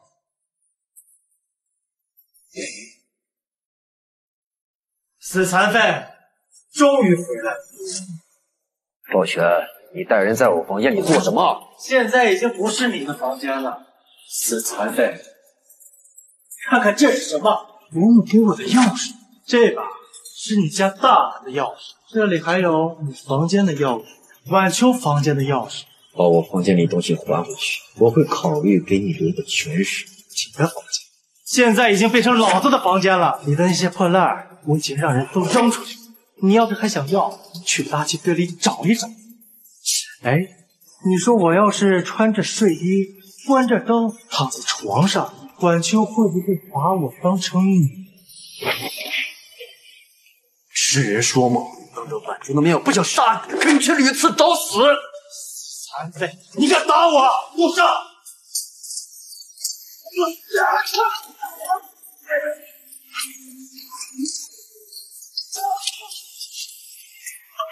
一群废物，就凭你这些臭鱼烂虾也可以跟我动手，滚回娘胎里重造。林霄，你挺能打是吧？让我看看你能打几个！我现在就找人弄死你！你们干什么？赵公子，你来我家想干什么呀？晚秋，你来的正好，我带我的人过来找你商量事情。那个残废上来就动手，把我的牙都打掉了。赵公子，你在拿我当傻子吗？晚秋，我说的是真的。你一个大男人带着4个壮汉，被凌霄一个坐轮椅的给打，你要不要听听你自己在说些什么？不是，晚秋，那这个牙总不能是我自己弄的吧？晚秋，你是不知道，刚才你不在，他们几个大老爷们儿，他们几个人玩的有多变态。要不是我双腿残疾，我都说不清了。残废，你胡说！够了，赵公子，请你立刻离开我家。晚秋，赵公子，袁将军说过的话你忘了？需不需要我再帮你回忆回忆？好，死残废，你给我等着！凌霄，到底发生什么事了？他们侮辱你，我打的，就这么简单。你一个人打他们5个啊？区区几个小角色而已。他们你厉害的，我知道你参过军能打架，但是下次再遇到这种情况，第一时间要报警。我不希望你再受伤了，知道吗？好。岂有此理！没想到老子在那个残废手上栽了那么多次。萧，我要不得好死！你脸怎么了？爸，我今天去了秦家，被那个残废给打了。还有晚秋那个贱人，他竟然拿袁弘来压我。一个残疾也值得你如此试探，只是没想到这个袁弘，他充其量就是李天尊手下的一条狗而已。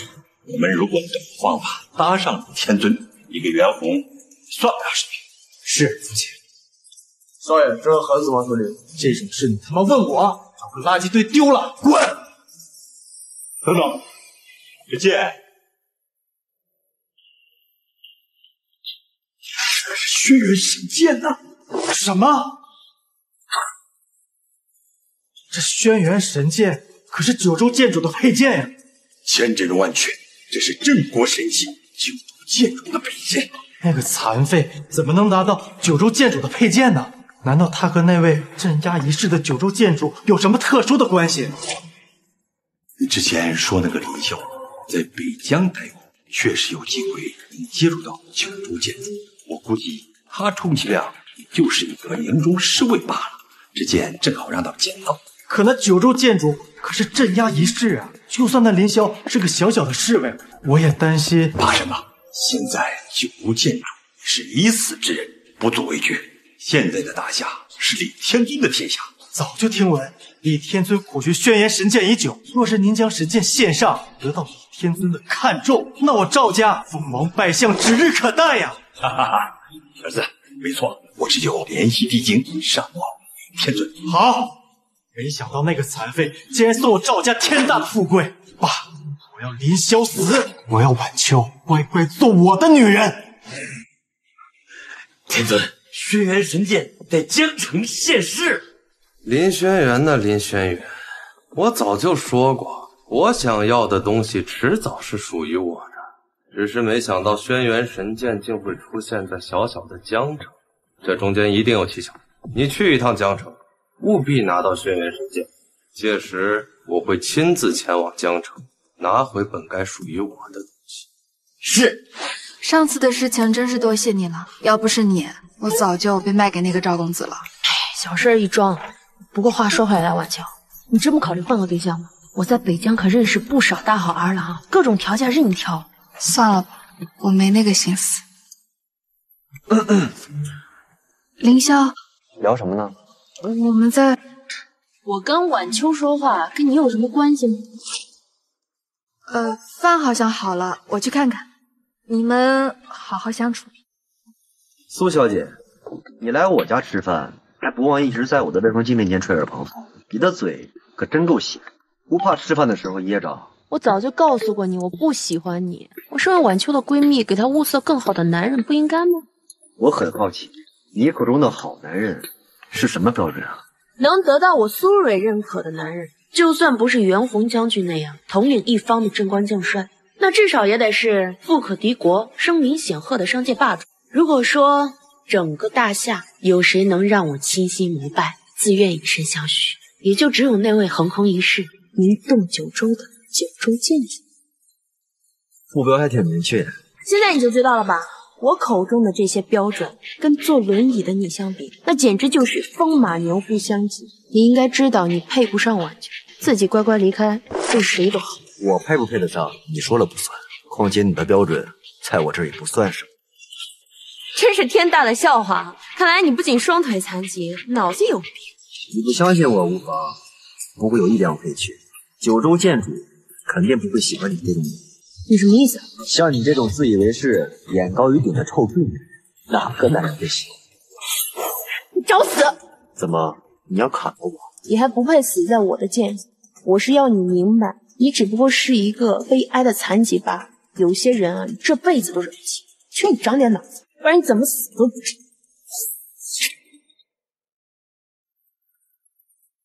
这是北疆龙卫的帅令，怎么会在你这儿？快说，北疆龙卫的帅令怎么会在你这儿？我本就是北疆的人，东西在我这儿，奇怪吗？可笑，你一个逃兵还敢自称北疆的一员？逃兵？你这是什么意思？2年前，北疆的惨案中，店主手下的北疆龙卫军全军覆没，店主也下落不明。你在北疆待过，又有北疆帅令，就只有一种可能，那你就是一个贪生怕死逃离北疆的逃兵。我林霄行事，无愧于天地，无愧于四壁，更无愧于大夏800里山河。你可以不相信我的话，但你不可以用逃兵2字来羞辱我。你少在这装腔作势！你不是逃兵，那为何这2年你隐隐不发，苟且偷生？你对得起北疆将士的在天之灵吗？北疆将士的血海深仇，我一刻都不敢忘记。总有一天，我要手刃仇敌，告慰北疆奴的在天之灵。现在把北疆说一谎。北疆帅印我会还给袁弘将军，至于你，在我心中早已到令人作呕的程度。我劝你离晚秋远一点，找我在一点，我就绝不会让晚秋嫁给你这种人。凌霄，到底怎么回事啊？没事，总有一天他会明白的。监主，我有地京那边的秘密消息要向您汇报，电话里说不方便，我需要见你一面。你的身份太过招摇，不宜出面，去你的龙城之巅等我。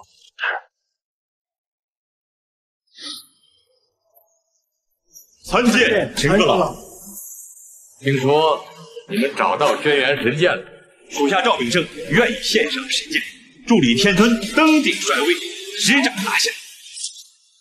好，赵炳胜护国有功，我会请示天尊为你封赏。多谢陈阁老。不过天尊还有一个任务让我交于你儿。是什么任务？杀袁弘。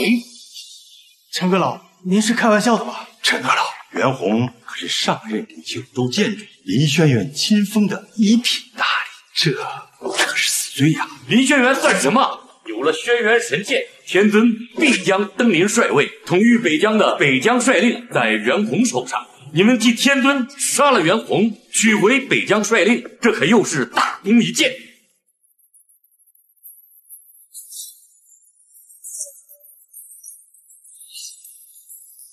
放宽心，我会让影子协助你。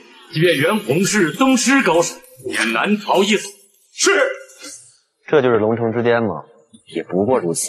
袁将军，在下六山门都尉苏蕊，截获了流失在外的北疆帅印，特将其交还于您。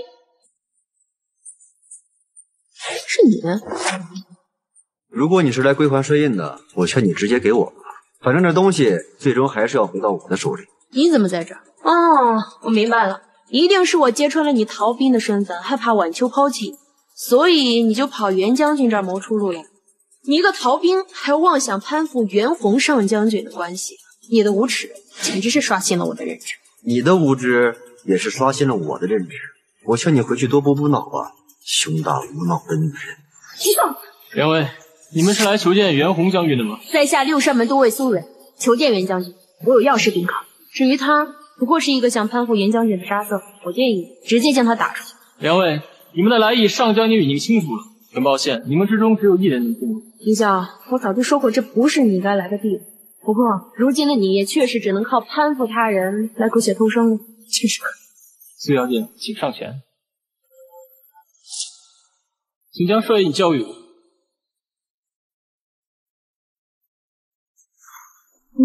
您这是何意？苏小姐，上将军有令，只有林霄先生能够进入，您请回吧。什么？苏小姐，听清楚了吗？可以回去了。先生，这是您的帅印，请务必收好。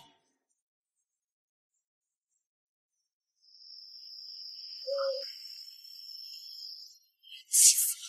竟被个林霄给耍。什么人？鬼鬼祟祟，竟敢擅闯将军府邸！真漂亮啊，还是个女都尉，只可惜实力太弱。你说什么？李煜要来江城？属下也很疑惑，我担心他已经知道你的行踪。应该不会，李煜心性歹毒，若是他知道我在这儿，早就派人来杀我。难道他来江城是为了寻找神剑？轩辕神剑？难道是赵全那个废物？袁将军，快跑！有人要杀了！苏芮，什么人敢在我的地盘里行凶？奉天尊之令，取上将军项上人头。哇，那得看看你有没有这个本事！小心！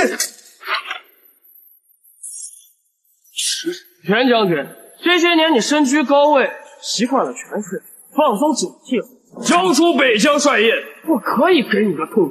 李煜还真是舍得下本，竟然派了一位大宗师级别的杀人。你是谁？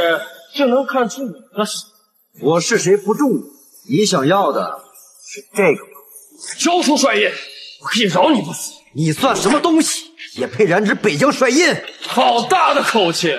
如果我没猜错的话，你应该是袁弘在北疆旧部的下属。哟，你的腿应该是2年前受的伤。2年前我在北疆的时候，可是杀了不少北疆龙卫。你猜我最喜欢用哪种杀人手法呢？哟，韩非站起来了！就凭你刚才那句话，你就已经是个死人了。大言不惭！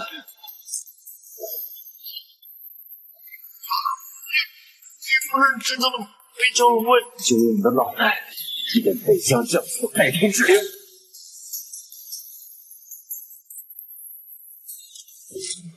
哟，没事吧？他倒是有毒！哟，怎么回事？袁将军，袁弘将军，什么？袁弘已死，影子也殉职了，没能拿回北疆帅印。看来我小看袁弘了，不过这也足够了。袁弘一死，北疆旧部群龙无首，再也没有人能够对天尊造成威胁了。恭喜陈阁老，恭喜天尊！传我命令，我要在江城举办一场追悼，送袁弘最后一程。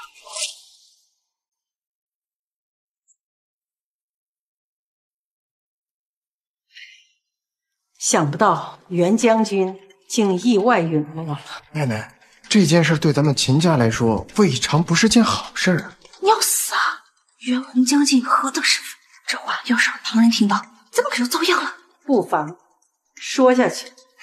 奶奶，咱们之前因为袁将军的缘故，不敢把千万秋嫁给赵公主。现在袁将军已经死了，那咱们秦家跟赵家的联姻就再无阻碍了。你说的对，我也正有此意。妈，晚秋她不愿意呀，你又何必逼她呢？婚姻大事本就不该让他自己做，这事儿就这么定了。将军说的对，等会儿啊，我也劝劝晚秋，让他离开那个废物。晚秋，原来你在这儿啊！妈，奶奶，你们怎么也来了？晚秋，你看这袁将军已经不在了，你和赵公子的婚约也该考虑考虑。袁将军刚死，你们就卖主求荣，你们这一家子还真是死性不改。这叫识时务者为俊杰，不像有些人整天白日做梦，不知所谓，死到临头了不自知。赵公子，我跟我丈夫只是来参加袁弘将军的追悼会，好像跟你没有什么关系。晚秋，你说什么呢？你还没有和他结婚呢。妈，我也是个人，我不是家族的物子，我有选择自己爱人的权利。我已经受够了你们一遍又一遍处心积虑的拿我换取利益，以后不要再来打扰我，行吗？晚秋，你这说什么话呀？凌霄，我们离他们远一点。赵公子，你也别往心里去，他就是被凌霄给骗了。无妨伯伯，我已经想通了，晚秋怎么想的不重要，男人最重要的是要有能力有权势。我相信晚秋会明白有权利有多么重要。诸位可能还不知道，当今北天尊的心腹内阁首辅陈天元已经驾临江城，陈阁老已经发话了，我们赵家得到北天尊的看重，吾日将加入北天尊的麾下。李煜，既然你知道新任北天尊的名讳，就应该知道他是何等尊贵的大人物。我赵家一日腾龙，有了天尊的扶持，赵家未来必将入驻帝京啊！晚秋，你看见赵公子多有本事。如今我即将回归，你们父子二人非要投在李煜的心，我只能说自寻死路。凌霄，你他妈神气什么？你不就是靠着袁弘耀武扬威吗？看清楚，你的靠山已经倒了。靠山？我凌霄从来不需要靠山，因为我就是自己最大的靠山。凌霄，果然还是这么厚颜无耻！你这个杀害袁弘将军的罪魁祸首，怎么还有脸来这里？苏蕊，你说什么呢？凌霄怎么可能是害死袁弘将军的凶手呢？袁弘将军受害那天，我和凌霄都在，我受伤昏迷了，而他在袁将军的庇护下活了下来。如果不是袁将军因为保护他分了心，怎么可能会敌不过那个刺客？喂，我好心好意救你，你就这么不明白？救我？可惜你一个废人连站起来都费劲，你拿什么救我？说得对，袁将军武艺超群，要不是被这个残废拖累，怎么可能遇害呀？我早就说过，这个凌霄啊就是扫把星，就连袁弘将军都被他克死了，真是晦气。女儿啊，你趁早离他远点。苏小姐，你自己没有能力保护好袁弘，现在却将怒火发泄到我身上，你不觉得很可笑吗？你不敬，各位，下面陈阁老致辞。陈天元真的是他，李煜的走狗。袁将军不幸去世，是我打下兵符的汉使。我在这里宣布，我将继任上将军一职，同时擢升赵炳生为1品带，赵全为3品带，随我一起共赴帝京，重振北京。赵公子所言果然不虚，赵家即刻入驻帝京，一步登天。可惜了，你不知道晚秋是不是眼瞎了，放着人间真龙不嫁，非要嫁给一个废物。残废，听到了吗？这就是你永远无法企及的权势，这就是豪门。袁弘将军事故未完，你们就急着夺权，还沾沾自喜。你们这些人的吃相，未免也太难看了些吧？凌霄，你在说什么呢？大人，见了老夫还如此放肆，你知道老夫的身份吗？陈天元，2年前北疆惨案，你们内阁也像今天这般着急盖棺论定，还给枉死的北疆龙卫扣上一个叛国的帽子。现如今，你这李煜的恶狗又想故技重施吗？放肆！你这不长眼的东西，还敢非议天尊，非议内阁，其罪当诛！当诛的是你吗？国主有令，统领北疆须有北疆帅印。怎么仅凭你陈天元的一面之词，就敢违背国主之令，统领北疆吗？北疆帅印已遗失，我作为内阁长老，自然要帮助国主分忧，重振北疆。哪轮得到你这样一个家伙多嘴？谁说北疆帅印遗失？陈天元，北疆帅印在此，还不跪下！凌霄，怎么会有北疆帅印？到底是什么人？帅印在我手，你说我是谁？难道林霄真的是传说中的九州剑主？陈阁老，不要被他骗了。我猜他就是九州剑主身边一个小小侍卫，这帅印肯定是他捡的。我可以证明，林霄就是一个逃离北疆的逃兵。原来如此啊！差一点被你这小子冒充九州剑主，你是想找死吗？陈阁老，我还知道一件事，袁将军出事的时候，林霄就在现场。如今帅印在他手上，我怀疑他就是害死袁将军的内奸。我建议将他就地正法。胡说八道，林霄才不是这样的人。女儿啊，你疯了！这小子可是犯了杀人的大罪，你要不想死，就离他远点。我宣布，林霄的所作所为跟我秦家没有一点关系，要杀要剐，悉听尊便。你们太过分了！既然证据确凿，就不用再细审了。来人，没收他的帅印，把这个逃兵打入天牢，择日就地正法。证据确凿。如果我说有人可以给我证明袁将军的死与我无关，你还在狡辩？谁能证明？连苏都尉都说袁将军的死跟你脱不了干系。我能证明，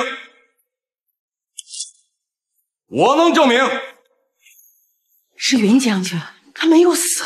不知道这个证人能不能证明我的清白啊？袁将军，你没事儿？怎么，你们都盼着我有事儿？不敢，我们只是担心你。袁将军，你不是被林霄拖累中毒身亡了吗？可笑死了！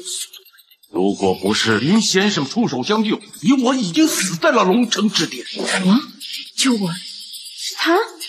陈阁老，我袁弘生死未卜，你就急着谋夺我北疆帅印，你未免太心急了吧？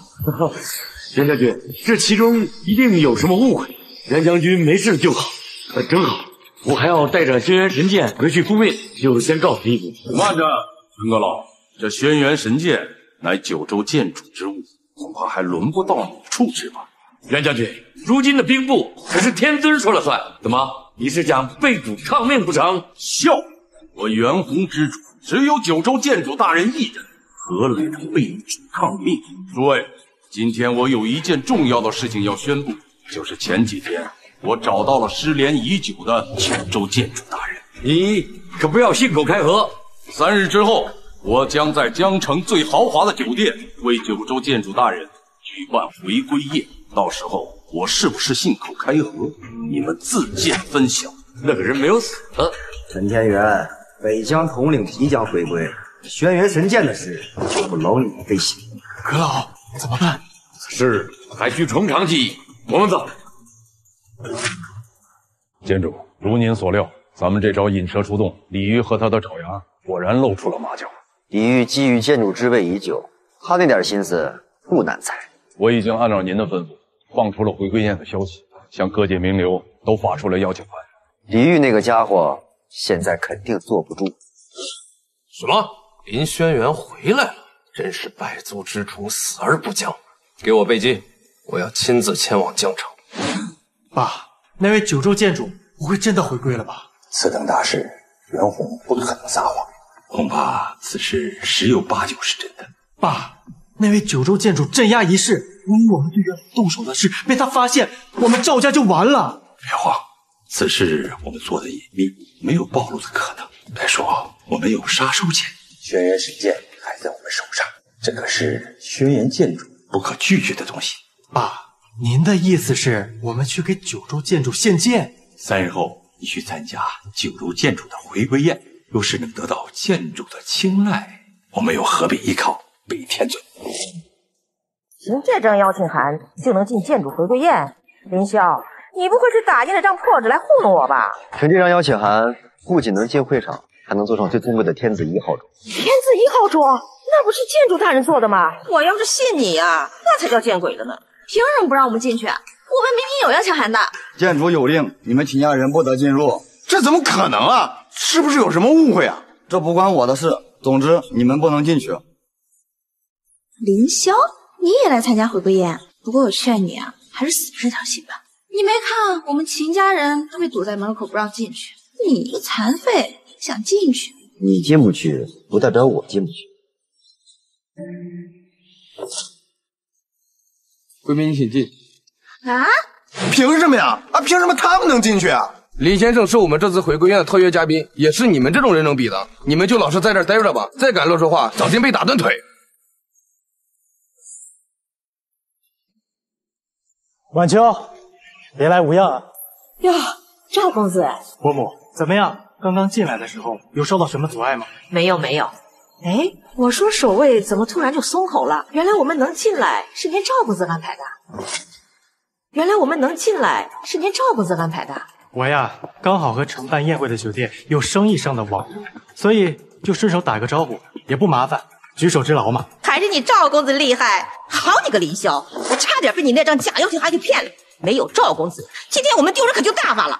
伯母，这个瘸子什么秉性，你应该清楚。他连九州剑主都敢冒充，还有什么不敢的？赵全刚捧完陈天元的臭脚，又来这儿徘徊散会，你们父子是属苍蝇的吗？死瘸子，你以为自己有多清高，还不是一样跑过来巴结剑主大人？我还是那句话，我林霄就是自己最大的靠山，无需巴结任何人。看看，这就是你选的男人。晚秋，你何必呢？你不是一直都想见剑主大人？我这有张天子2号桌的邀请函，可以和剑主大人面对面接触。跟我走，我带你面见剑主。哎呦，那怎么好意思呢？不必了，赵公子，我还要照顾丈夫。晚秋本就是和我做第一桌的，就你那张破邀请函，还是拿回去当特使吧。第一桌只有剑主大人的心腹跟剑主大人本人才有资格坐，你蒙谁呢？晚秋，还是别跟他们浪费时间了，我们走。晚秋，这个疯子的话你也敢信？你怕不是跟他在一起待久了，你也疯了？赵公子，你说的没错，我宁肯相信凌霄的傻话、笑话、疯话，也不想跟你有任何瓜葛。晚秋，你晚秋，待会儿啊，你就会知道谁才是这个宴会上最大的笑话。林霄，你敢做首席，你他妈真不要命了！信不信等剑主大人来了，我让你人头落地？那你信不信？我不仅能做天子1号桌，还能让你赵全去门口吃狗盆里的剩饭。好，你给我等着！人呢？有人破坏会场，有没有人管呢？禁止宴会，谁敢大声喧哗？苏都尉，这个残废没有邀请函，还想做天字1号桌，简直就是无法无天呐！凌霄，又是你，又见面了，苏小姐。少废话！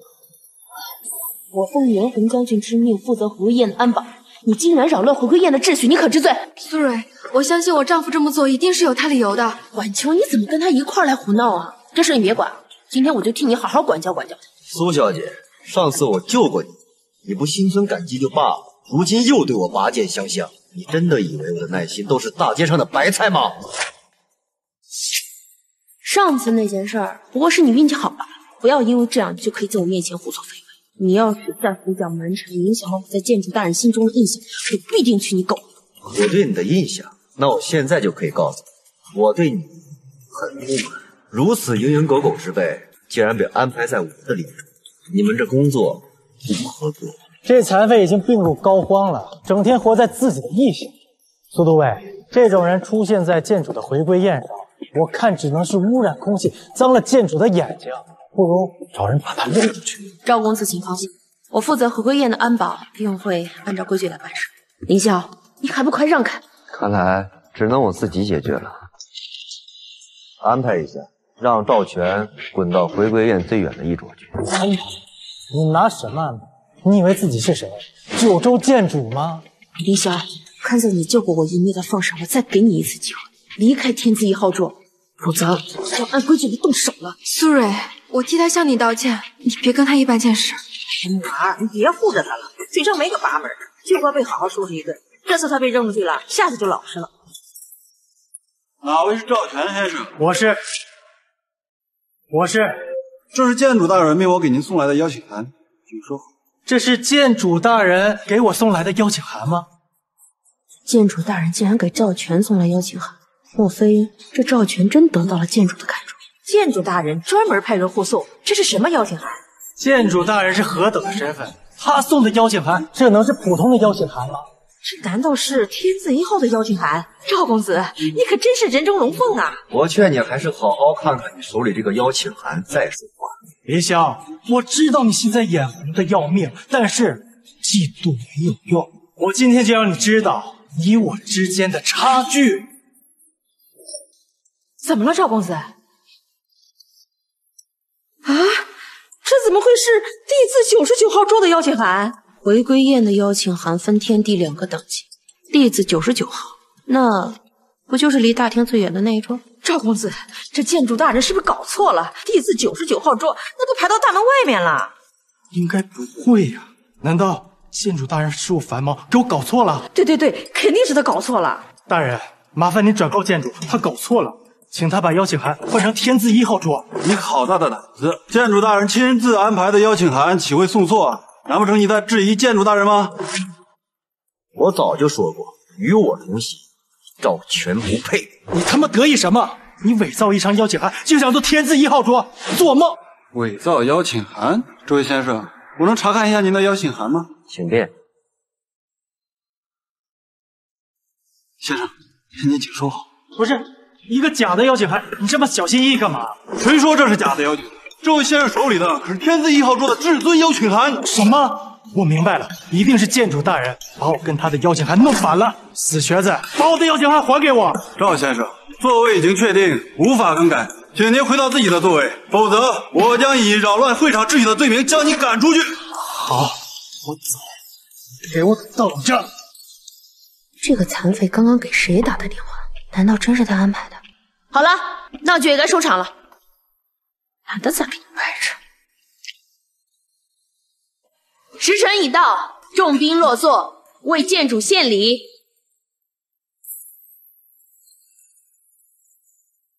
林夏，你的贺礼呢？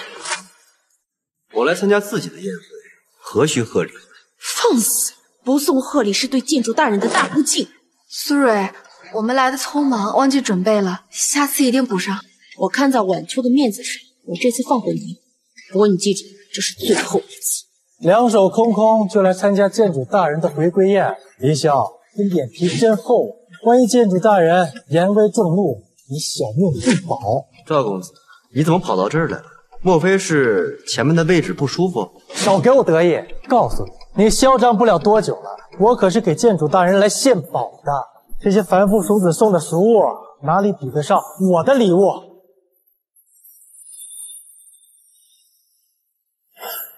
这是建主大人的轩辕神剑。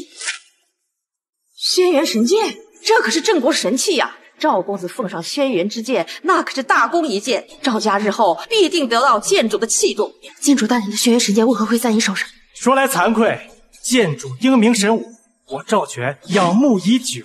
自从建主大人失踪之后，我便派人默默寻找。皇天不负有心人，竟然让我找到建主大人的佩剑。如今建主回归，我想该物归原主了。找回轩辕神剑是大功，如果建主大人知道，一定生心大悦，说不定连我也能获得建主的器重。很好，赵公子找回神剑，等建主到来，我一定如实禀报。苏都尉，这把轩辕神剑是我费了不少心血才找到，我想问问，用这把轩辕神剑换一个第一排的座位，不过分。赵公子找回神剑有功，赐上座。死瘸子，看到我，你能侥幸坐到第一排有什么用？我马上就能得到建主大人的垂青，一步登天。说起来，这把佩剑还是从你那拿，我还要谢谢你。赵全，有一句话你说对了，就是你来献剑确实是物归原主，不过你想象一步登天怕是不可能，因为你们赵家全族必死无疑。林霄，你嚣张不了多久，你睁大眼睛看清楚，等到建主大人圣临，我就会像碾死一只蚂蚁一样把你弄死。我倒是很期待看到你接下来的表情，只不过你根本不配和我在一起。林霄，你他妈是聋了吗？没听到苏都尉说的话吗？我献上轩辕宝剑乃是记一大功，你有什么资格对我指手画脚的？就凭我是这轩辕神剑的主人。林霄，我一再容忍你，你却一而再再而三的出言挑衅，你当真我素日不会杀你吗？你若再敢放肆，今日我就要用轩辕剑斩了你！轩辕卷在手，如同剑主麒麟。林霄，你给我跪下！苏都尉，你忘了吗？林霄是个残废，跪不了，不如你像狗一样趴下，怎么样？苏瑞，轩辕神剑有镇国权柄，你一个小小的都尉，居然敢动用神剑权柄发号施令！凌霄，你别跟他斗气。苏蕊，凌霄不懂事，我替他跪。晚秋，这件事跟你没关系。凌霄，所有人都看到了你对神器不敬，我让你下跪是在救你性命，你应该感恩戴德，下跪谢过我的救命之恩，而不是一意孤行，自寻死路。执迷不悟。凌霄，你可以站起来了。哟，这废腿还能站起来？诸位快来看呐，多稀奇啊！这个残废还能站起来，不过也好，既然你腿，赶快给我下跪！我说了，这是我的佩剑，我为什么要下？你的佩剑，你叫他一声，他能答应吗？剑来！凌霄，你敢染指轩辕神剑？我说过，这是我的佩剑，物归原主，理所当然。你好大的胆子，对神器不敬，那可是9族入狱的死罪。老友，让你久等。凌霄，你敢拔剑，就算是神仙来了也救不了你，你自己找死。要是金主大人怪罪下来的话，和今日我们在场之人可任何关系都没有。晚秋，我凌霄从容10年，曾鲜衣怒马，风光无限，也曾踏入低谷，受尽冷眼。世人毁我谤我，我从不在意，能得你一人心，便足矣。凌霄，晚秋，这2年真的辛苦你了。今日我便让你看看，你的夫君究竟是谁。一剑在手，有何不敢？你这个废物，竟然拔出了轩辕神剑，这可是杀死的死罪呀！你放了吧你！你自己找死，和我们秦家没有半点关系。晚秋那么相信你，却一意孤行，自寻死路。现在你满意了吧？精彩呀，精彩！凌霄，我真没想到你为了抢风头，竟然连自己的性命都不要了。袁弘将军到！袁弘将军到了，凌霄，你快下来！来不及了，凌霄，这一次谁也不恭迎九州剑主回归。什么？我没听错吧？他是九州剑主？凌霄是九州剑主？怎么可能？凌霄不就是个废物瘸子吗？他怎么可能是九州剑主？难道一直都是我错了？像你这种自以为是、眼高于顶的臭屁女人，哪个男人会喜欢？如果你是来归还帅印的，我劝你直接给我吧。反正这东西最终还是要回到我的手里。在我心目当中，高高在上、不可触及的存在，一直在我身边。凌霄，原来你以前说的都是真的，你真的是那位九州剑主？没错，不过他们应该更为熟悉我另一个名字——林轩辕。林轩辕就是凌霄吗？诸位，本帅今日回归，只为2年前的北疆惨案。2年前，我北疆100万龙卫遭国贼暗害，被打为逆贼。今日，我要为弟兄们洗刷冤屈，手刃仇敌。这不是真的，这不可能，这不是真的！凌霄，你一个逃兵，你一个弃北疆于不顾的人渣，你怎么可能是九州剑主？我不接受，不接受！放肆！无妨，让他说。凌霄，又或者，我应该尊称你为九州剑主大人。既然你早就苏醒，为何到现在才说？你苟且偷生了2年，你真的考虑枉死的北疆将士吗？苏都尉，请注意你的言辞。剑主这2年失忆是身不由己，如今他回归就是为了报仇雪恨。以你的身份，你还没有资格质疑剑主。我不相信！这2年，我6扇门为了北疆将士们东奔西走，试图为他们翻案。这个家伙，你偏安一隅，弃北疆于不顾。我一直以为九州剑主是一个战死的英雄，可没想到啊，竟然是一个胆小的懦夫。苏瑞，我说过，我会亲手为北疆将士们报仇。我林霄如违此事，天地人共诛之。那我就给你这个机会。请法师，使者到。林霄，你涉嫌叛国重罪，奉天子之命，我前来抓你。刑罚司的人，怎么你愈不敢面对我，就派你们来抓我？林霄，你少在这胡言乱语，我听不懂你在说什么。我劝你还是乖乖的跟我走，接受调查。我要是不答应，林霄，我劝你还是乖乖的跟我走，否则你的家人可扛不住我刑法司的水。太放肆！好，跟你们去。记住，如果我的妻子有什么闪失，我要你刑罚司血流成河。不行，林霄，你不能去。安晴，我没事，在这乖乖的等我回来。走吧。带走。难道林霄真的是北疆惨案的国贼吗？可能，我相信林霄。算了，等刑罚司的结果出来，一切自由分晓。文秋，我们先走。谁说他可以走的？谁说他可以走的？陈阁老，苏都尉，此人是国贼林轩辕的未婚妻，罪证没有调查出之前，他是不能走的。陈天元，店主已经答应接受调查，这是要出尔反尔吗？袁将军，你背叛天尊，协助国贼林轩辕，我现在奉天尊之命把你捉拿归案。你这是要造反吗？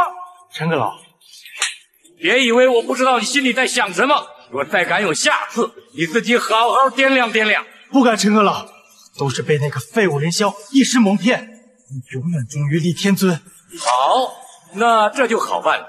天尊所准备的差事还有一件没办，愿为天尊效犬马之劳。秦家人就交给你处理了。什么？你们想违抗天尊的命令吗？周全，你要干什么？秦晚秋，你可别怪我，要怪就怪废物林霄，都是他惹的祸。赵全，你离我女儿远点。陈阁老，国贼林霄，其党与元丰已熟，现在只剩秦家一个犯贼。好，算你懂事，全部带走。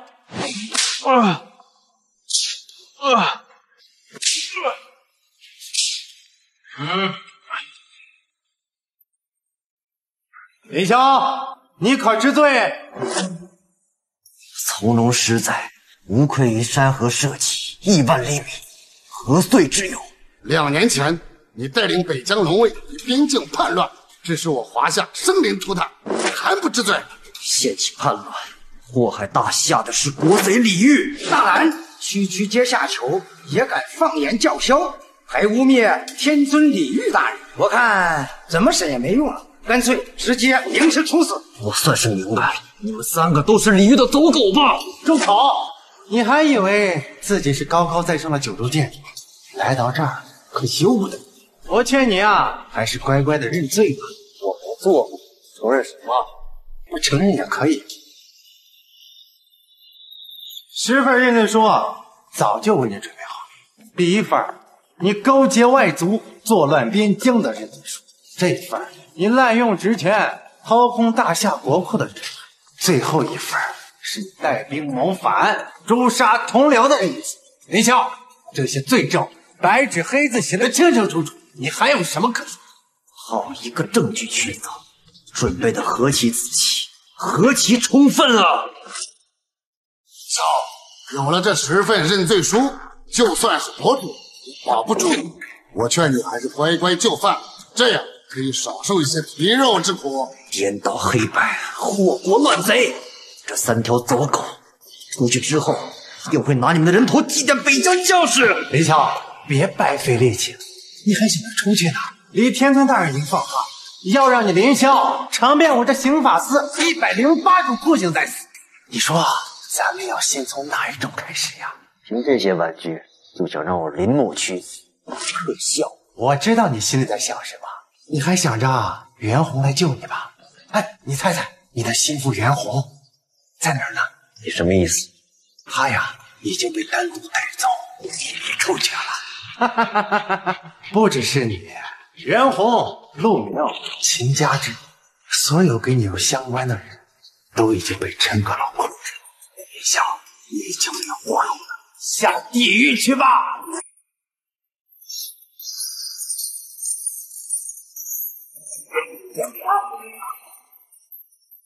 区区几块破铜烂铁，就想困住我林轩辕？我上！挡我这！怎么办？三位司长，急急忙忙，这是要去哪儿啊？杨红，你不是因为秦老秘密在这出去了吗？县主早就料到你们会在回归宴上出事。这几天我联系了我北疆旧部，已经赶到了江城。你们那些手下一群乌合之众，已经全部被我消灭了。别挣扎了，王司长，你们刑罚司掌管天下权力，北疆惨案的真相一定有收录。怎么回事？我不知道。现在给你两条路，要么带路，要么把你头颅击劈。我去！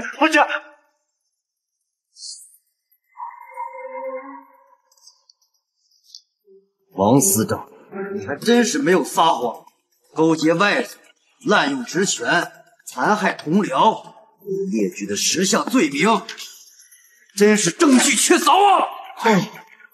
冤枉，监督大人，我们都是熟人指使的，罪魁祸首都是李天尊，啊不，都是李云那个奸贼呀！混账东西！我恨不得替枉死的北疆将士们扒了你们的皮！喂，什么？我知道。监主，陈天元摆下了裁决大会，要当众治您的罪。好一个裁决大会！袁弘在。既然李煜他们搭了台，那我们就陪他们唱到第一。放开我们，我们是无辜的。这些都是林霄干的，跟我们没关系啊！闭嘴！诸位，秦家人包庇北疆惨案的罪魁祸首林霄，罪大恶极。今天我陈天元就代表天尊惩处叛国乱贼。陈阁老，你一定是搞错了，林霄他不可能是乱贼。错，林霄叛国一事是天尊大人亲自确认，哪里轮得到你来质疑？赵公子，您不是喜欢我们家晚秋吗？求您看在晚秋的面子上，把我们求求情吧。赵公子，只要你肯放过我的家人，我什么都愿意做。秦晚秋，我给过你很多次机会，但是抱歉，你们秦家惹的麻烦大了，叛逆重罪，谁来了也救不了你们，我无能为力。诸位，秦家人不仅包庇林霄，还妄图协助林霄回归，此等叛逆之罪，该如何处置啊？杀人犯！天哪，造孽呀！我秦家何至于此？何至于此？动手吧！慢着。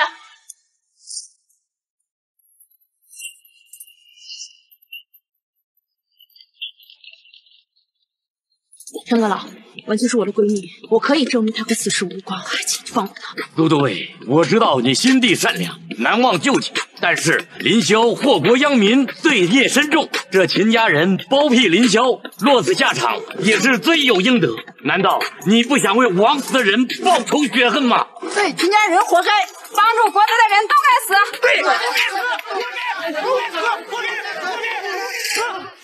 好一个报仇雪恨！陈天元，林霄，你个下贱刀子，差点害死我们全家，你还敢来呀？没想到你还敢来送死！北疆惨案，这都是我林默的同袍一族生死兄弟，裁决大会，我当然得来。林霄，你少在这惺惺作态，北疆惨案的罪魁祸首就是你！副都尉，赶快把他抓起来！这苏蕊，你要为虎作伥吗？你身为6扇门调查2年，难道你不知道北疆惨案疑点重重？今日就凭陈天元的一面之词，你就要灭了秦家，诛杀晚秋，忍心？副都尉，你少听他在这里妖言惑众。陈天元，你口口声声说我是国贼，你有证据吗？林霄，你休要狡辩，你的证据3位司长已经收集了，现在或许在刑罚司呢。真是可笑，连证据都是莫须有。没关系，你们拿不出证据，我有。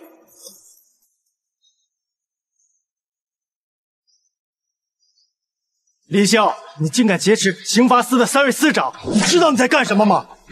这3位司长都是自愿前来，他们都是刑罚司的人，自然明白跟你们这些国贼相互勾结会是什么样的下场。如果他们再不主动，恐怕就真的没有活路。这胡说八道什么？3位有什么话，请便吧。诸位，我是刑罚司的司长，我是来认罪的。我承认北疆惨案就是李煜干的。李煜还收买我们3个，栽赃嫁祸给建主。什么？造成北疆惨案竟然不是李潇，是北天尊李煜？是真的吗？这个在外头。诸位，现在清楚了吧？到底谁是国贼？这胡说八道什么？你别以为找了几位司长替你说话就可以洗脱罪名，这样只会罪加一等。等等，陈阁老，3位司长所说的都是真的吗？李天尊才是北疆惨案的罪魁祸首。不对，你不要听他们信口开河，肯定是这个林霄用了什么卑鄙手段，迫使他们说了违背良心的话，他们都是一伙的。住口！陈天元，还有你算什么鸟？你什么你？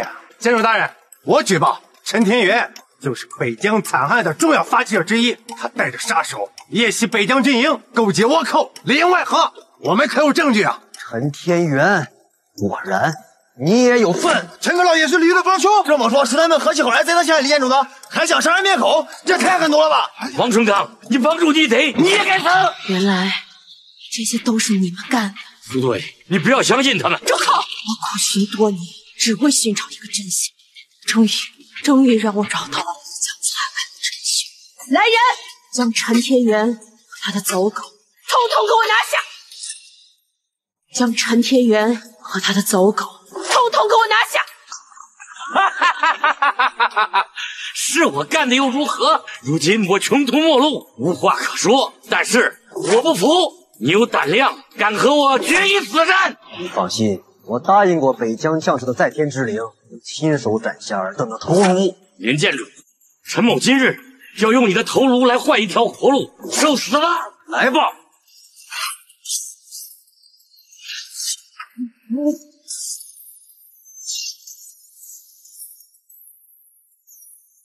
林轩辕，你果然还活着。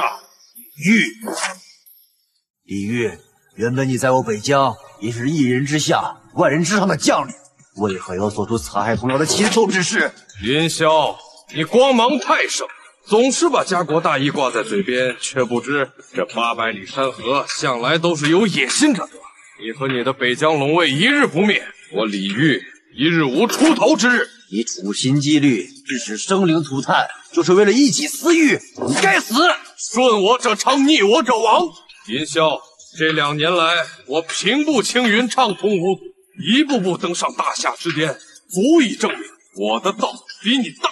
想审判我李煜，你还不配。既然如此，那就没什么好说的了。真没想到，这李煜居然真的能够修炼到无人之境，真的是人能达到的境界。林霄，你以为这是在2年前吗？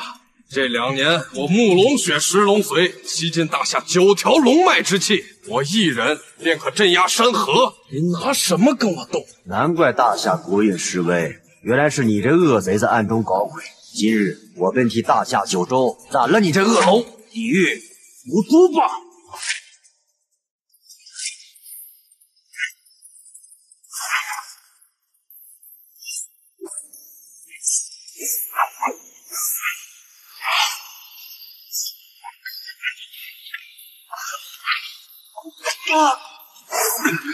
李煜，没有想到2年非人的折磨，让我突破凡俗，踏入神境，扶你区区天人境，无毒可走。监主，这赵全如何处置？助纣为虐，死不足惜，将他2人押入天牢，受100年天火焚身苦刑。是。来人，把他给我带走。晚秋，没事吧？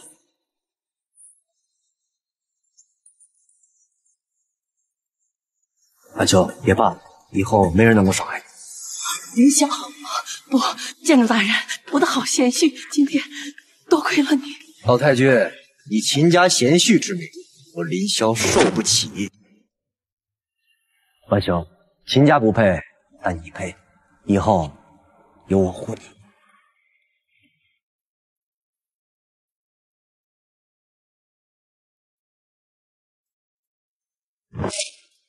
欢迎订阅西瓜妹剧场，每日更新最新短剧。